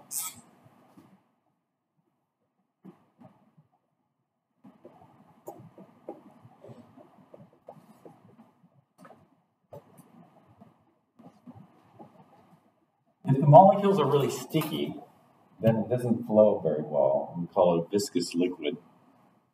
Like molasses, honey. Honey has a high viscosity.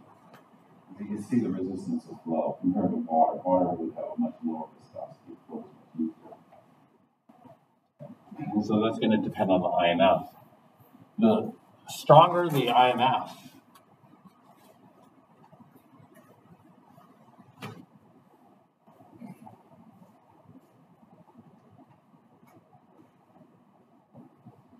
the higher the boiling point. The stronger the IMF, viscosity.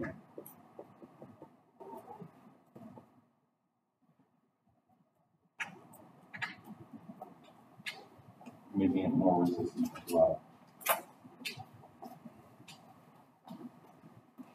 One more property we'll look at is surface tension. These are all very qualitative.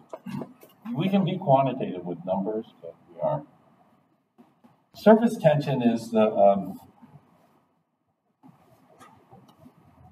how difficult it is to break apart the molecules here on the surface. There are different ways we can visualize this. One way is this,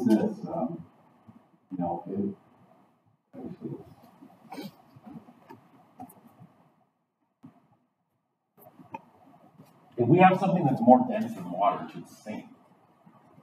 And so this water bug should sink because it's more dense than water, but it doesn't. It doesn't sink because of the surface tension of water. Well, there are other ideas behind this as well.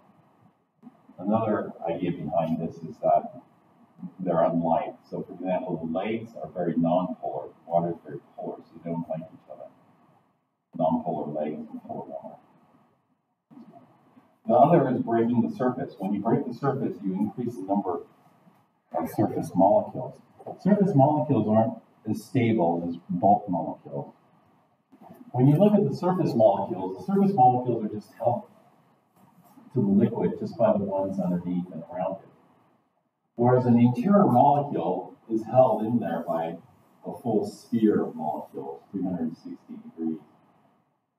But surface molecules just have this half sphere of molecules holding together. And so surface molecules are higher in energy, less stable. To break the surface, that is to increase the surface area, we have to create more surface molecules. More surface molecules means higher energy. Higher energy is not as favorable as going to lower energy. And so that's surface tension. So when it comes to surface tension, it shows that there's like a lizard that could run on water. Is that because of the speed it's going? Yeah, there are different ideas for this.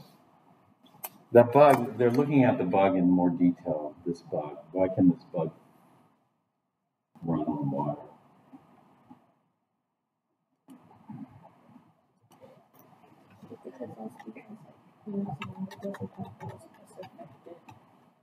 This is for that.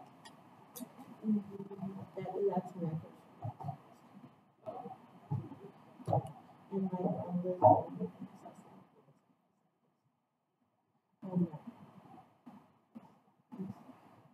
that is a good it keeps your lungs up. So, let's see.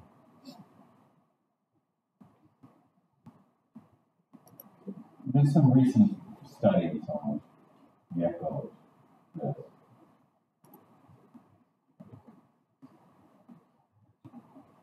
Like, why doesn't it fall off? How is it sticking on there? And how do geckos stick on the ceiling?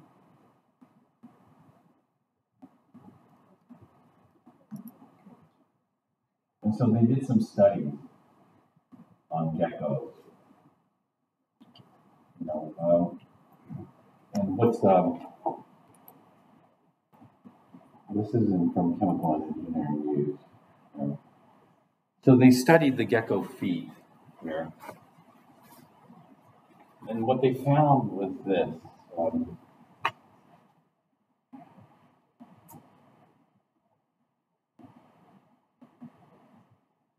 this is not really getting into it. There we go. Okay, Robert J. Full, biology professor at UC Berkeley, and their colleagues tested adhesion of gecko toes to strongly hydrophobic. Hydrophobic means it doesn't like water, and hydrophilic, it likes water. Gecko toes, which are highly hydrophobic, are covered with millions of tiny hairs, each tipped with hundreds of projections known as spatulae. And so it turns out that what holds geckos onto ceilings and walls are the stickiness of these, the intermolecular forces. And the stickiness comes from these branched hairs that are non-polar. And so they like non-polar things. So geckos might have a hard time with water. The other thing is the buoyancy of ducks.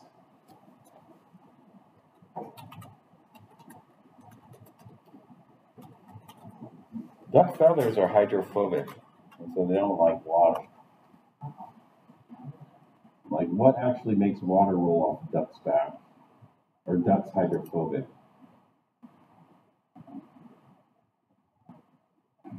Are ducks waterproof or water resistant? Why do duck feathers repel water? And so hydrophobic duck feathers and their simulation of textile substrates, etc. So a lot of research has gone into this. This is a branch of chemistry called material science. And so when I was at UCSB, these are the types of things that people were interested in. This and abalone shells. Abalone shells are incredibly tough, hard to break. I wonder if when people try to make a raincoat out of that feathers. Yeah. That would probably work really well. And so it deals down to these intermolecular forces. In fact, this doesn't have the images. See if they have the images.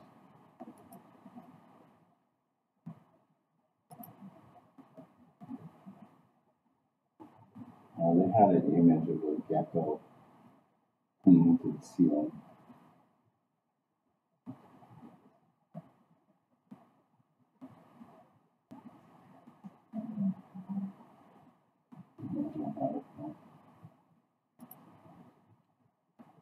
Here you can see. And so they're sticky, but not in the sense that you normally think, when you're thinking about sticky like glue or molasses or something like that. It's sticky in a different way. And so when we look at the intermolecular forces, IMFs, intermolecular forces, these are the forces that hold molecules or particles together. But these aren't bonds. The forces that can hold the particles together are, well, we looked at the bonds already. We had the ionic bond. Those are very strong.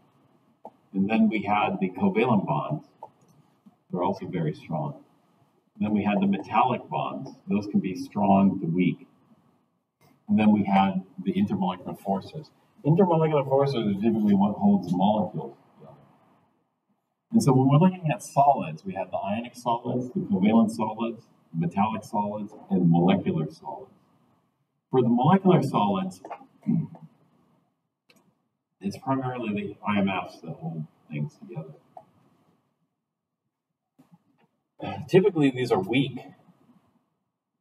So an example of ionic would be like magnesium oxide. Magnesium oxide has a melting point over 2,000 degrees Celsius. Or if we go to covalent, like diamond, diamond has a melting point of 3,500 degrees Celsius. Or metals, gold, you know what the melting point of gold is? Melting point of gold is 3,000 degrees, over 3,000 degrees Celsius. Gold has a very high melting point. Whereas some of the other metals melt at very low temperatures, like lithium, does melt at very low temperatures.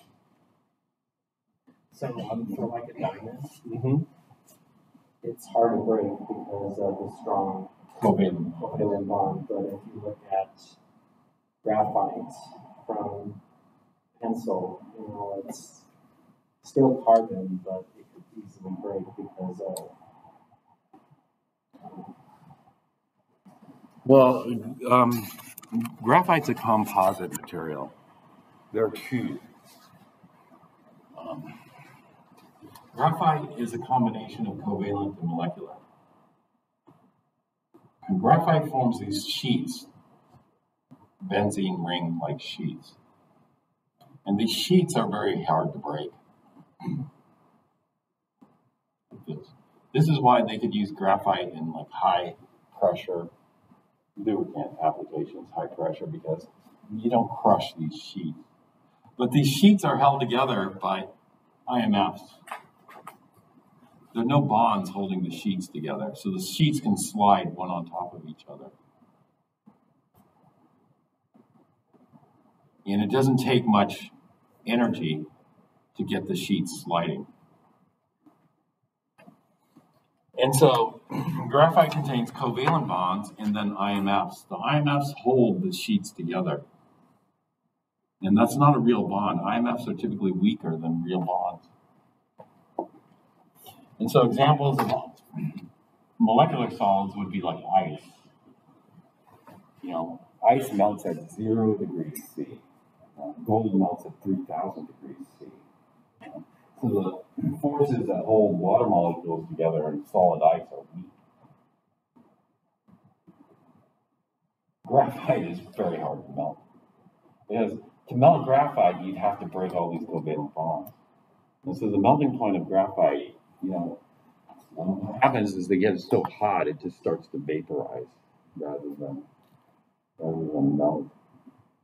And so you don't really form molten graphite.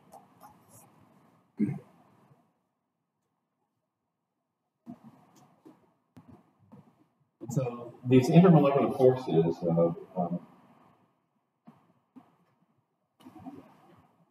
are going to be important in understanding different things.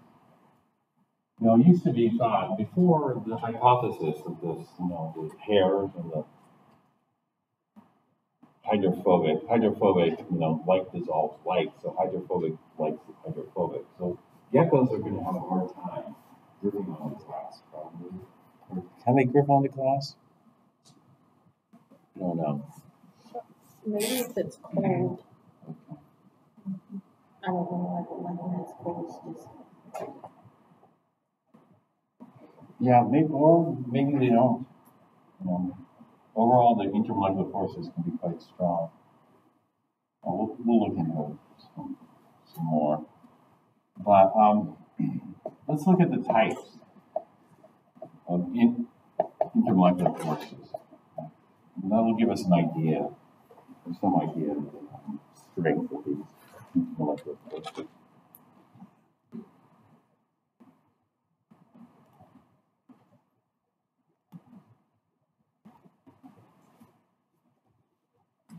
So, you know, water molecules don't weigh anything. If you had a single water molecule, how much does a single water molecule weigh on average? A single water molecule on average weighs 18 U. 18 atomic mass units is nothing. So if you were to blow on the surface of ice, will all the water molecules just vaporize off? No, they aren't going to vaporize off because they're stuck together. They're sticky. And so that's what's holding them together. Now, when we look at the types of intermolecular forces, there are 3 types of intermolecular forces that are discussed, but there are more than 3 types. The 3 types of intermolecular forces that are discussed here are 1, dipole forces, 2, induced dipole forces, and 3, hydrogen bonds.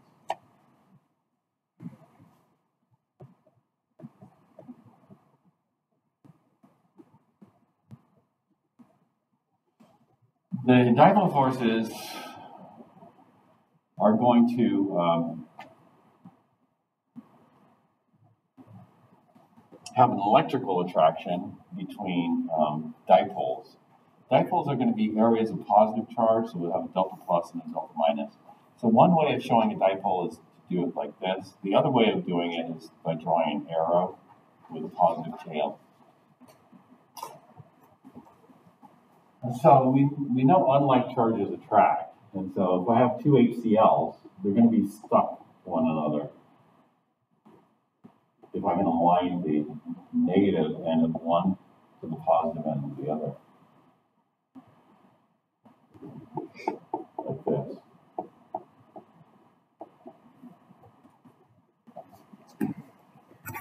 So in a dipole force, I'm going to have the positive hydrogen and the negative chlorine attracting one another. And so this is going to hold these two molecules together, the negative chlorine attracting the positive hydrogen.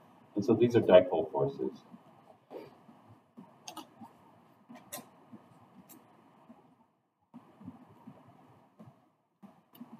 HCl is normally a gas at room temperature, so these dipole forces aren't so strong. It's not like, HCl is a very low melting point and a very low boiling point. But nonetheless, you can liquefy HCl. When you have liquid or molten, liquid HCl, then the molecules are being held together by these electrical attractions.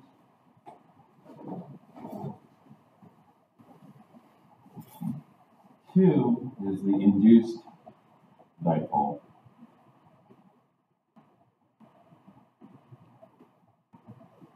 So one thing about the dipole forces here, these are with permanent dipoles.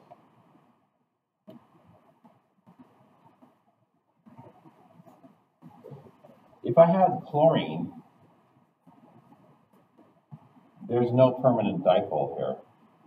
If chlorine gets in a tug-of-war with another chlorine, it's going to be a tie. Whereas if chlorine gets in a tug-of-war with hydrogen, chlorine is going to win.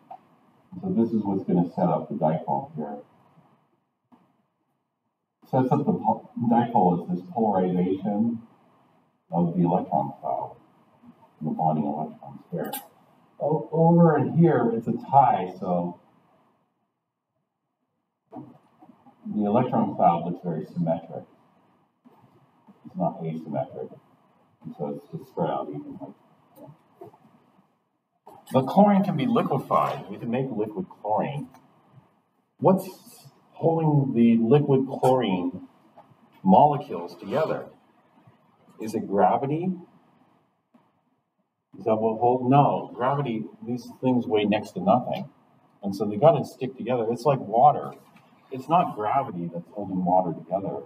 The water is held together even in space, And so something's holding the chlorine together. What's holding the chlorine together is something called an instantaneous induced dipole.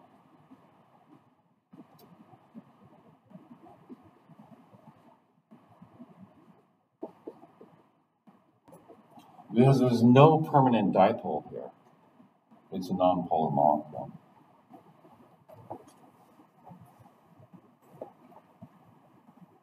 So, as far as the instantaneous induced dipole, what happens is there are a lot of electrons. Each chlorine has 17 electrons. So there's 17 total electrons here and 17 total electrons here. That gives us a total of 34 electrons total. This is not valence electrons. This is a total electrons, including the core electrons. And so we have 34 electrons total. What we expect for chlorine is we expect the electrons to be evenly distributed. And so 17 on the left should be evenly distributed, and the 17 on the right should be evenly distributed. But the electrons are moving, and it's hard to pinpoint where the electrons are. And so let's say I have a chlorine and a chlorine here. Let's say I have more electrons build up on the left, in just one instant of time. And so in one instant of time, I have more electrons build up on the left and fewer electrons on the right. And so in one instant of time, it could be polarized. That is, I could have more electrons on the left and fewer on the right. If that's the case, then I build up a negative charge on the left and a positive charge on the right, because now the distribution's no longer even. the distribution has been skewed. But that's not stable. And so in the next instant of time, this should just disappear because, we shouldn't build up too much electron cloud on the left. In fact, so this should, this instantaneous polarization, that is this instantaneous dipole that's generated, is short-lived. But the instantaneous dipole is lived long enough so that what happens is if we have another chlorine next to it, it induces a dipole here. So this other chlorine will have an even electron distribution here, but if the other chlorine sees a positive charge here, then all the electrons, all 34 electrons, will try to migrate left. They'll try to migrate left because of the positive charge here they're going to be attracted to. And so what that means is that it's going to induce a dipole here. And so we'll get more charge buildup over here.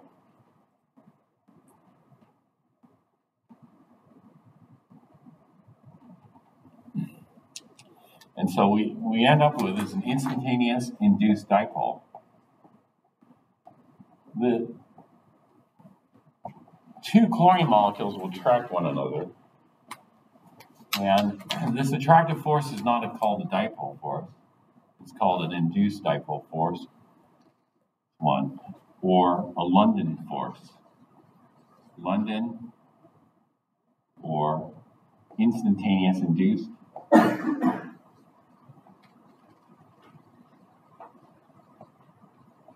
Dipole or just induced dipole for sure.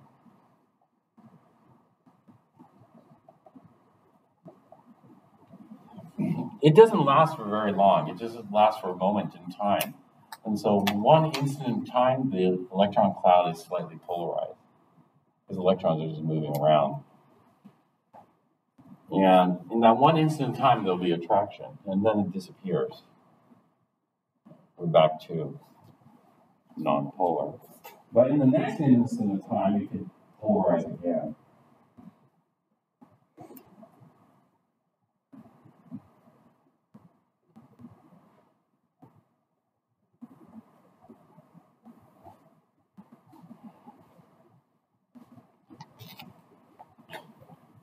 These are present in all species with electrons.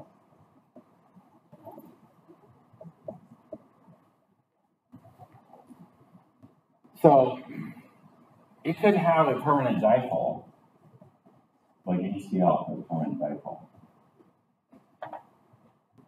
But what can happen is, HCl's permanent dipole looks like this. You average over time.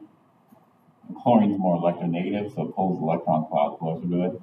We'll have delta minus and delta plus here. But what can happen in one instant of time is, in one instant of time, this dipole can grow. That is, let's say more electrons migrate to the right. If more electrons migrate to the right, then this instantaneous dipole is going to be even bigger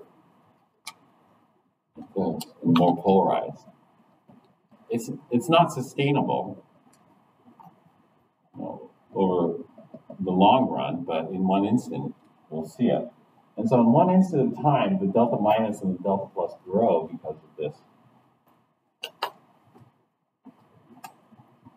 And that's going to create a bigger dipole. A bigger dipole means higher charge. Higher charge means stronger attraction. In the next instant of time, it could grow even weaker. That is, it can be less polar. So the electrons might migrate to the left. And so if that's the case, then the dipole shrinks. So this delta minus and delta plus would be much smaller. And so we'll get a smaller dipole. A smaller dipole means weaker attraction. A bigger dipole means stronger attraction. But overall, we'll see a net attraction.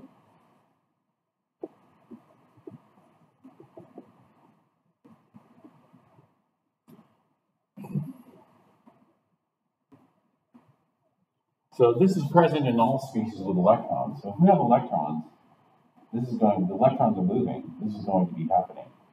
Whether there's a permanent dipole, like this, or an instantaneous dipole.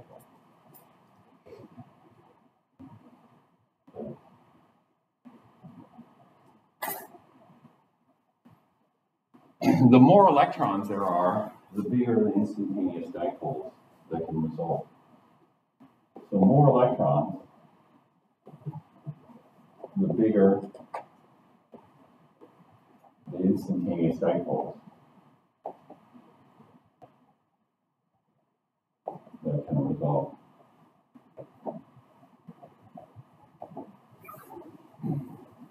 And so if I look at HCl, chlorine has 17 electrons. If I look at HI, iodine has how many electrons? 53 electrons.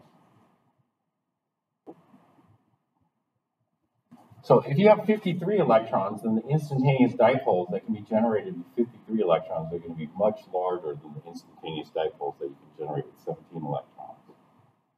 And so the instantaneous induced dipole attractions are going to be much stronger in HI than in HCl.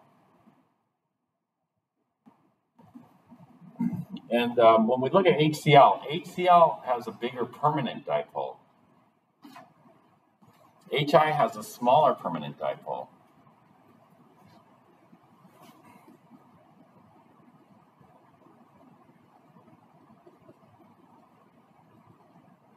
But since HCl has fewer electrons, it doesn't fluctuate as much.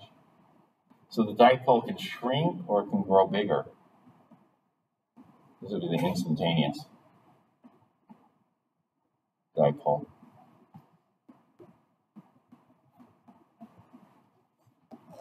But when we compare it to HI, even though it has a smaller permanent dipole, its instantaneous dipole can be actually much larger. Because let's say all 53 electrons move to the right. Then what we're going to see is much bigger instantaneous dipoles here. Because of this, what we're going to see is that HI actually has a higher boiling point than HCl. In other words, the liquid is stuck together more. It's stickier. HI is stickier, even though it has a smaller permanent dipole. And smaller dipole means smaller charges. Smaller charges means weaker. But when we look at an instantaneous dipole, it can be much huger. Much, much larger. And so we consider both.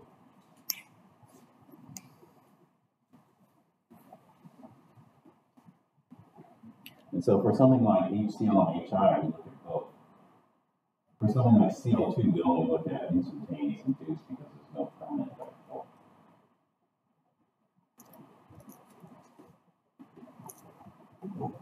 N2 and Cl have about the same number of electrons.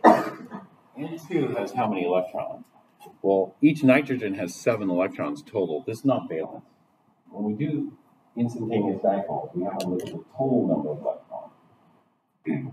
And so if each nitrogen has 7, that's 7 times 2 is 14 electrons. Right? And then we look at carbon. Carbon has 6 electrons. Oxygen has 8 electrons. So 6 and 8 electrons makes 14 electrons. So both of these have 14 electrons. If both of these have 14 electrons, then the instantaneous induced dipole will be similar for both. In other words, based on instantaneous dipoles, they should be the same stickiness. However, carbon monoxide has a permanent dipole, and nitrogen does not. And since carbon monoxide has a permanent dipole, it's going to be a little bit stickier. A little bit. And so when we look at the boiling point of nitrogen is minus 196. It's very low. These are very weak. And the boiling point of carbon monoxide is 4 degrees higher, minus 192. So just 4 degrees higher. for having the permanent dipole in addition to the instantaneous dipole. SiH4, silicon tetrahydride or silane. pH3, phosphorus tetrahydride. SiH4 is tetrahedral, nonpolar. pH3 is trigonal, pyramidal, like ammonia. These both have the same number of electrons. Since they both have the same number of electrons, the instantaneous induced dipole forces should be similar. In other words, London forces should be similar. However, pH3 is polar because it is trigonal, pyramidal. SiH4 is nonpolar because it's tetrahedral. And so here we see a difference in boiling point. pH3 has a higher boiling point because it's got dipole and instantaneous dipole. SiH4 is lower because it only has instantaneous dipole. The same thing here, germane versus arsine. This has got a permanent dipole, slightly higher. They're comparing, do you know they're very careful in how they compare it? They're very careful because they're comparing two things with the same number of electrons. Well, how do you know? Rather than looking at the periodic table for the number of electrons, they're using molecular mass as kind of a guide. I think using the total number of electrons is better. This confuses some people because why are you using molecular mass? You know, it's not gravity that's holding these together. You know, if you have a water droplet in space, you know, the water droplet is held together by IMFs. There's no gravity. And so mass is a bit tricky here. And so what they're doing is they're using the mass as a kind of a proxy for number of electrons. Well, it would be better just to use the number of electrons. But traditionally, this is what's been done. We use molecular mass. The bigger the molecular mass, the more electrons it must have. And so we want to compare things that have, you know, similar number of electrons. So something like this, something that's non-polar like bromine. Look at the boiling point. It's 59. That's non-polar. But if we look at something that's polar like carbon monoxide, its boiling point is minus 192. So here we have something that's non-polar that just has dispersion forces, but it has a much, much higher boiling point. This is not a fair comparison. What we have to do, if we want to do a fair comparison, is we have to keep one the same roughly and then compare. And so in this case, we're keeping the number of electrons. Your bromine, Br2, and ICl have the same number of electrons. The molar masses are comparable. And therefore, polarity will determine it. That is it got a permanent dipole or a instantaneous dipole? These have permanent dipoles here, bromine chloride molecules. And so the yellow here are the dipole-dipole interactions. And these are permanent, so these are time averaged. But in one instant of time, the dipole could go bigger or smaller. That would be the instantaneous dipole. Typically, instantaneous dipoles are weaker unless you have a lot of electrons. If you have a lot of electrons, then instantaneous dipoles can be a bit stronger, quite a bit stronger.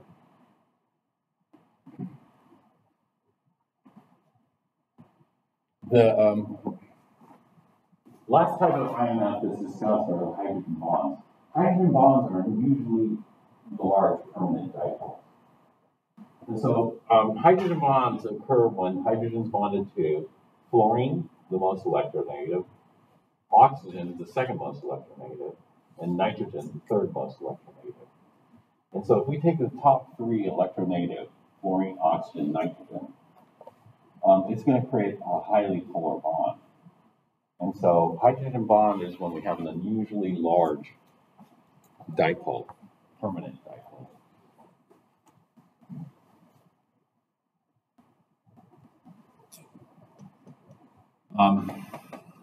It's not really a bond, it's an IMF.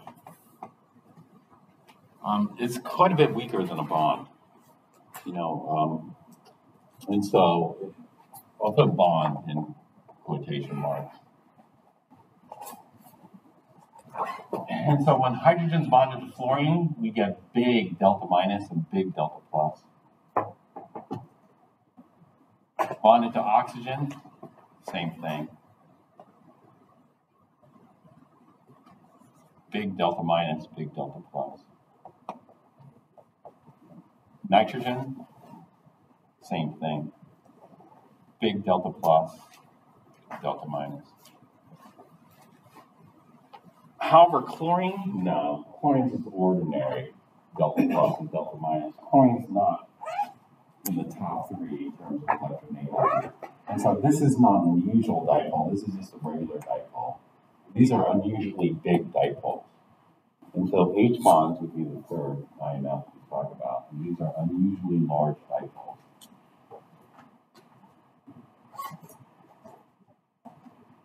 And the bigger the charge, the stronger the attraction is. Okay, I guess we're out of time. Let me stop here. All right, I guess I didn't quite make it. I'm in chapter 16. I'm out of sync a little bit morning, afternoon. Until we get caught up. Well, anyway, have a nice Thanksgiving. We'll see you guys Actually, Monday. titration lab. Yeah, if you have your titration lab, go ahead and turn that in. Thanks.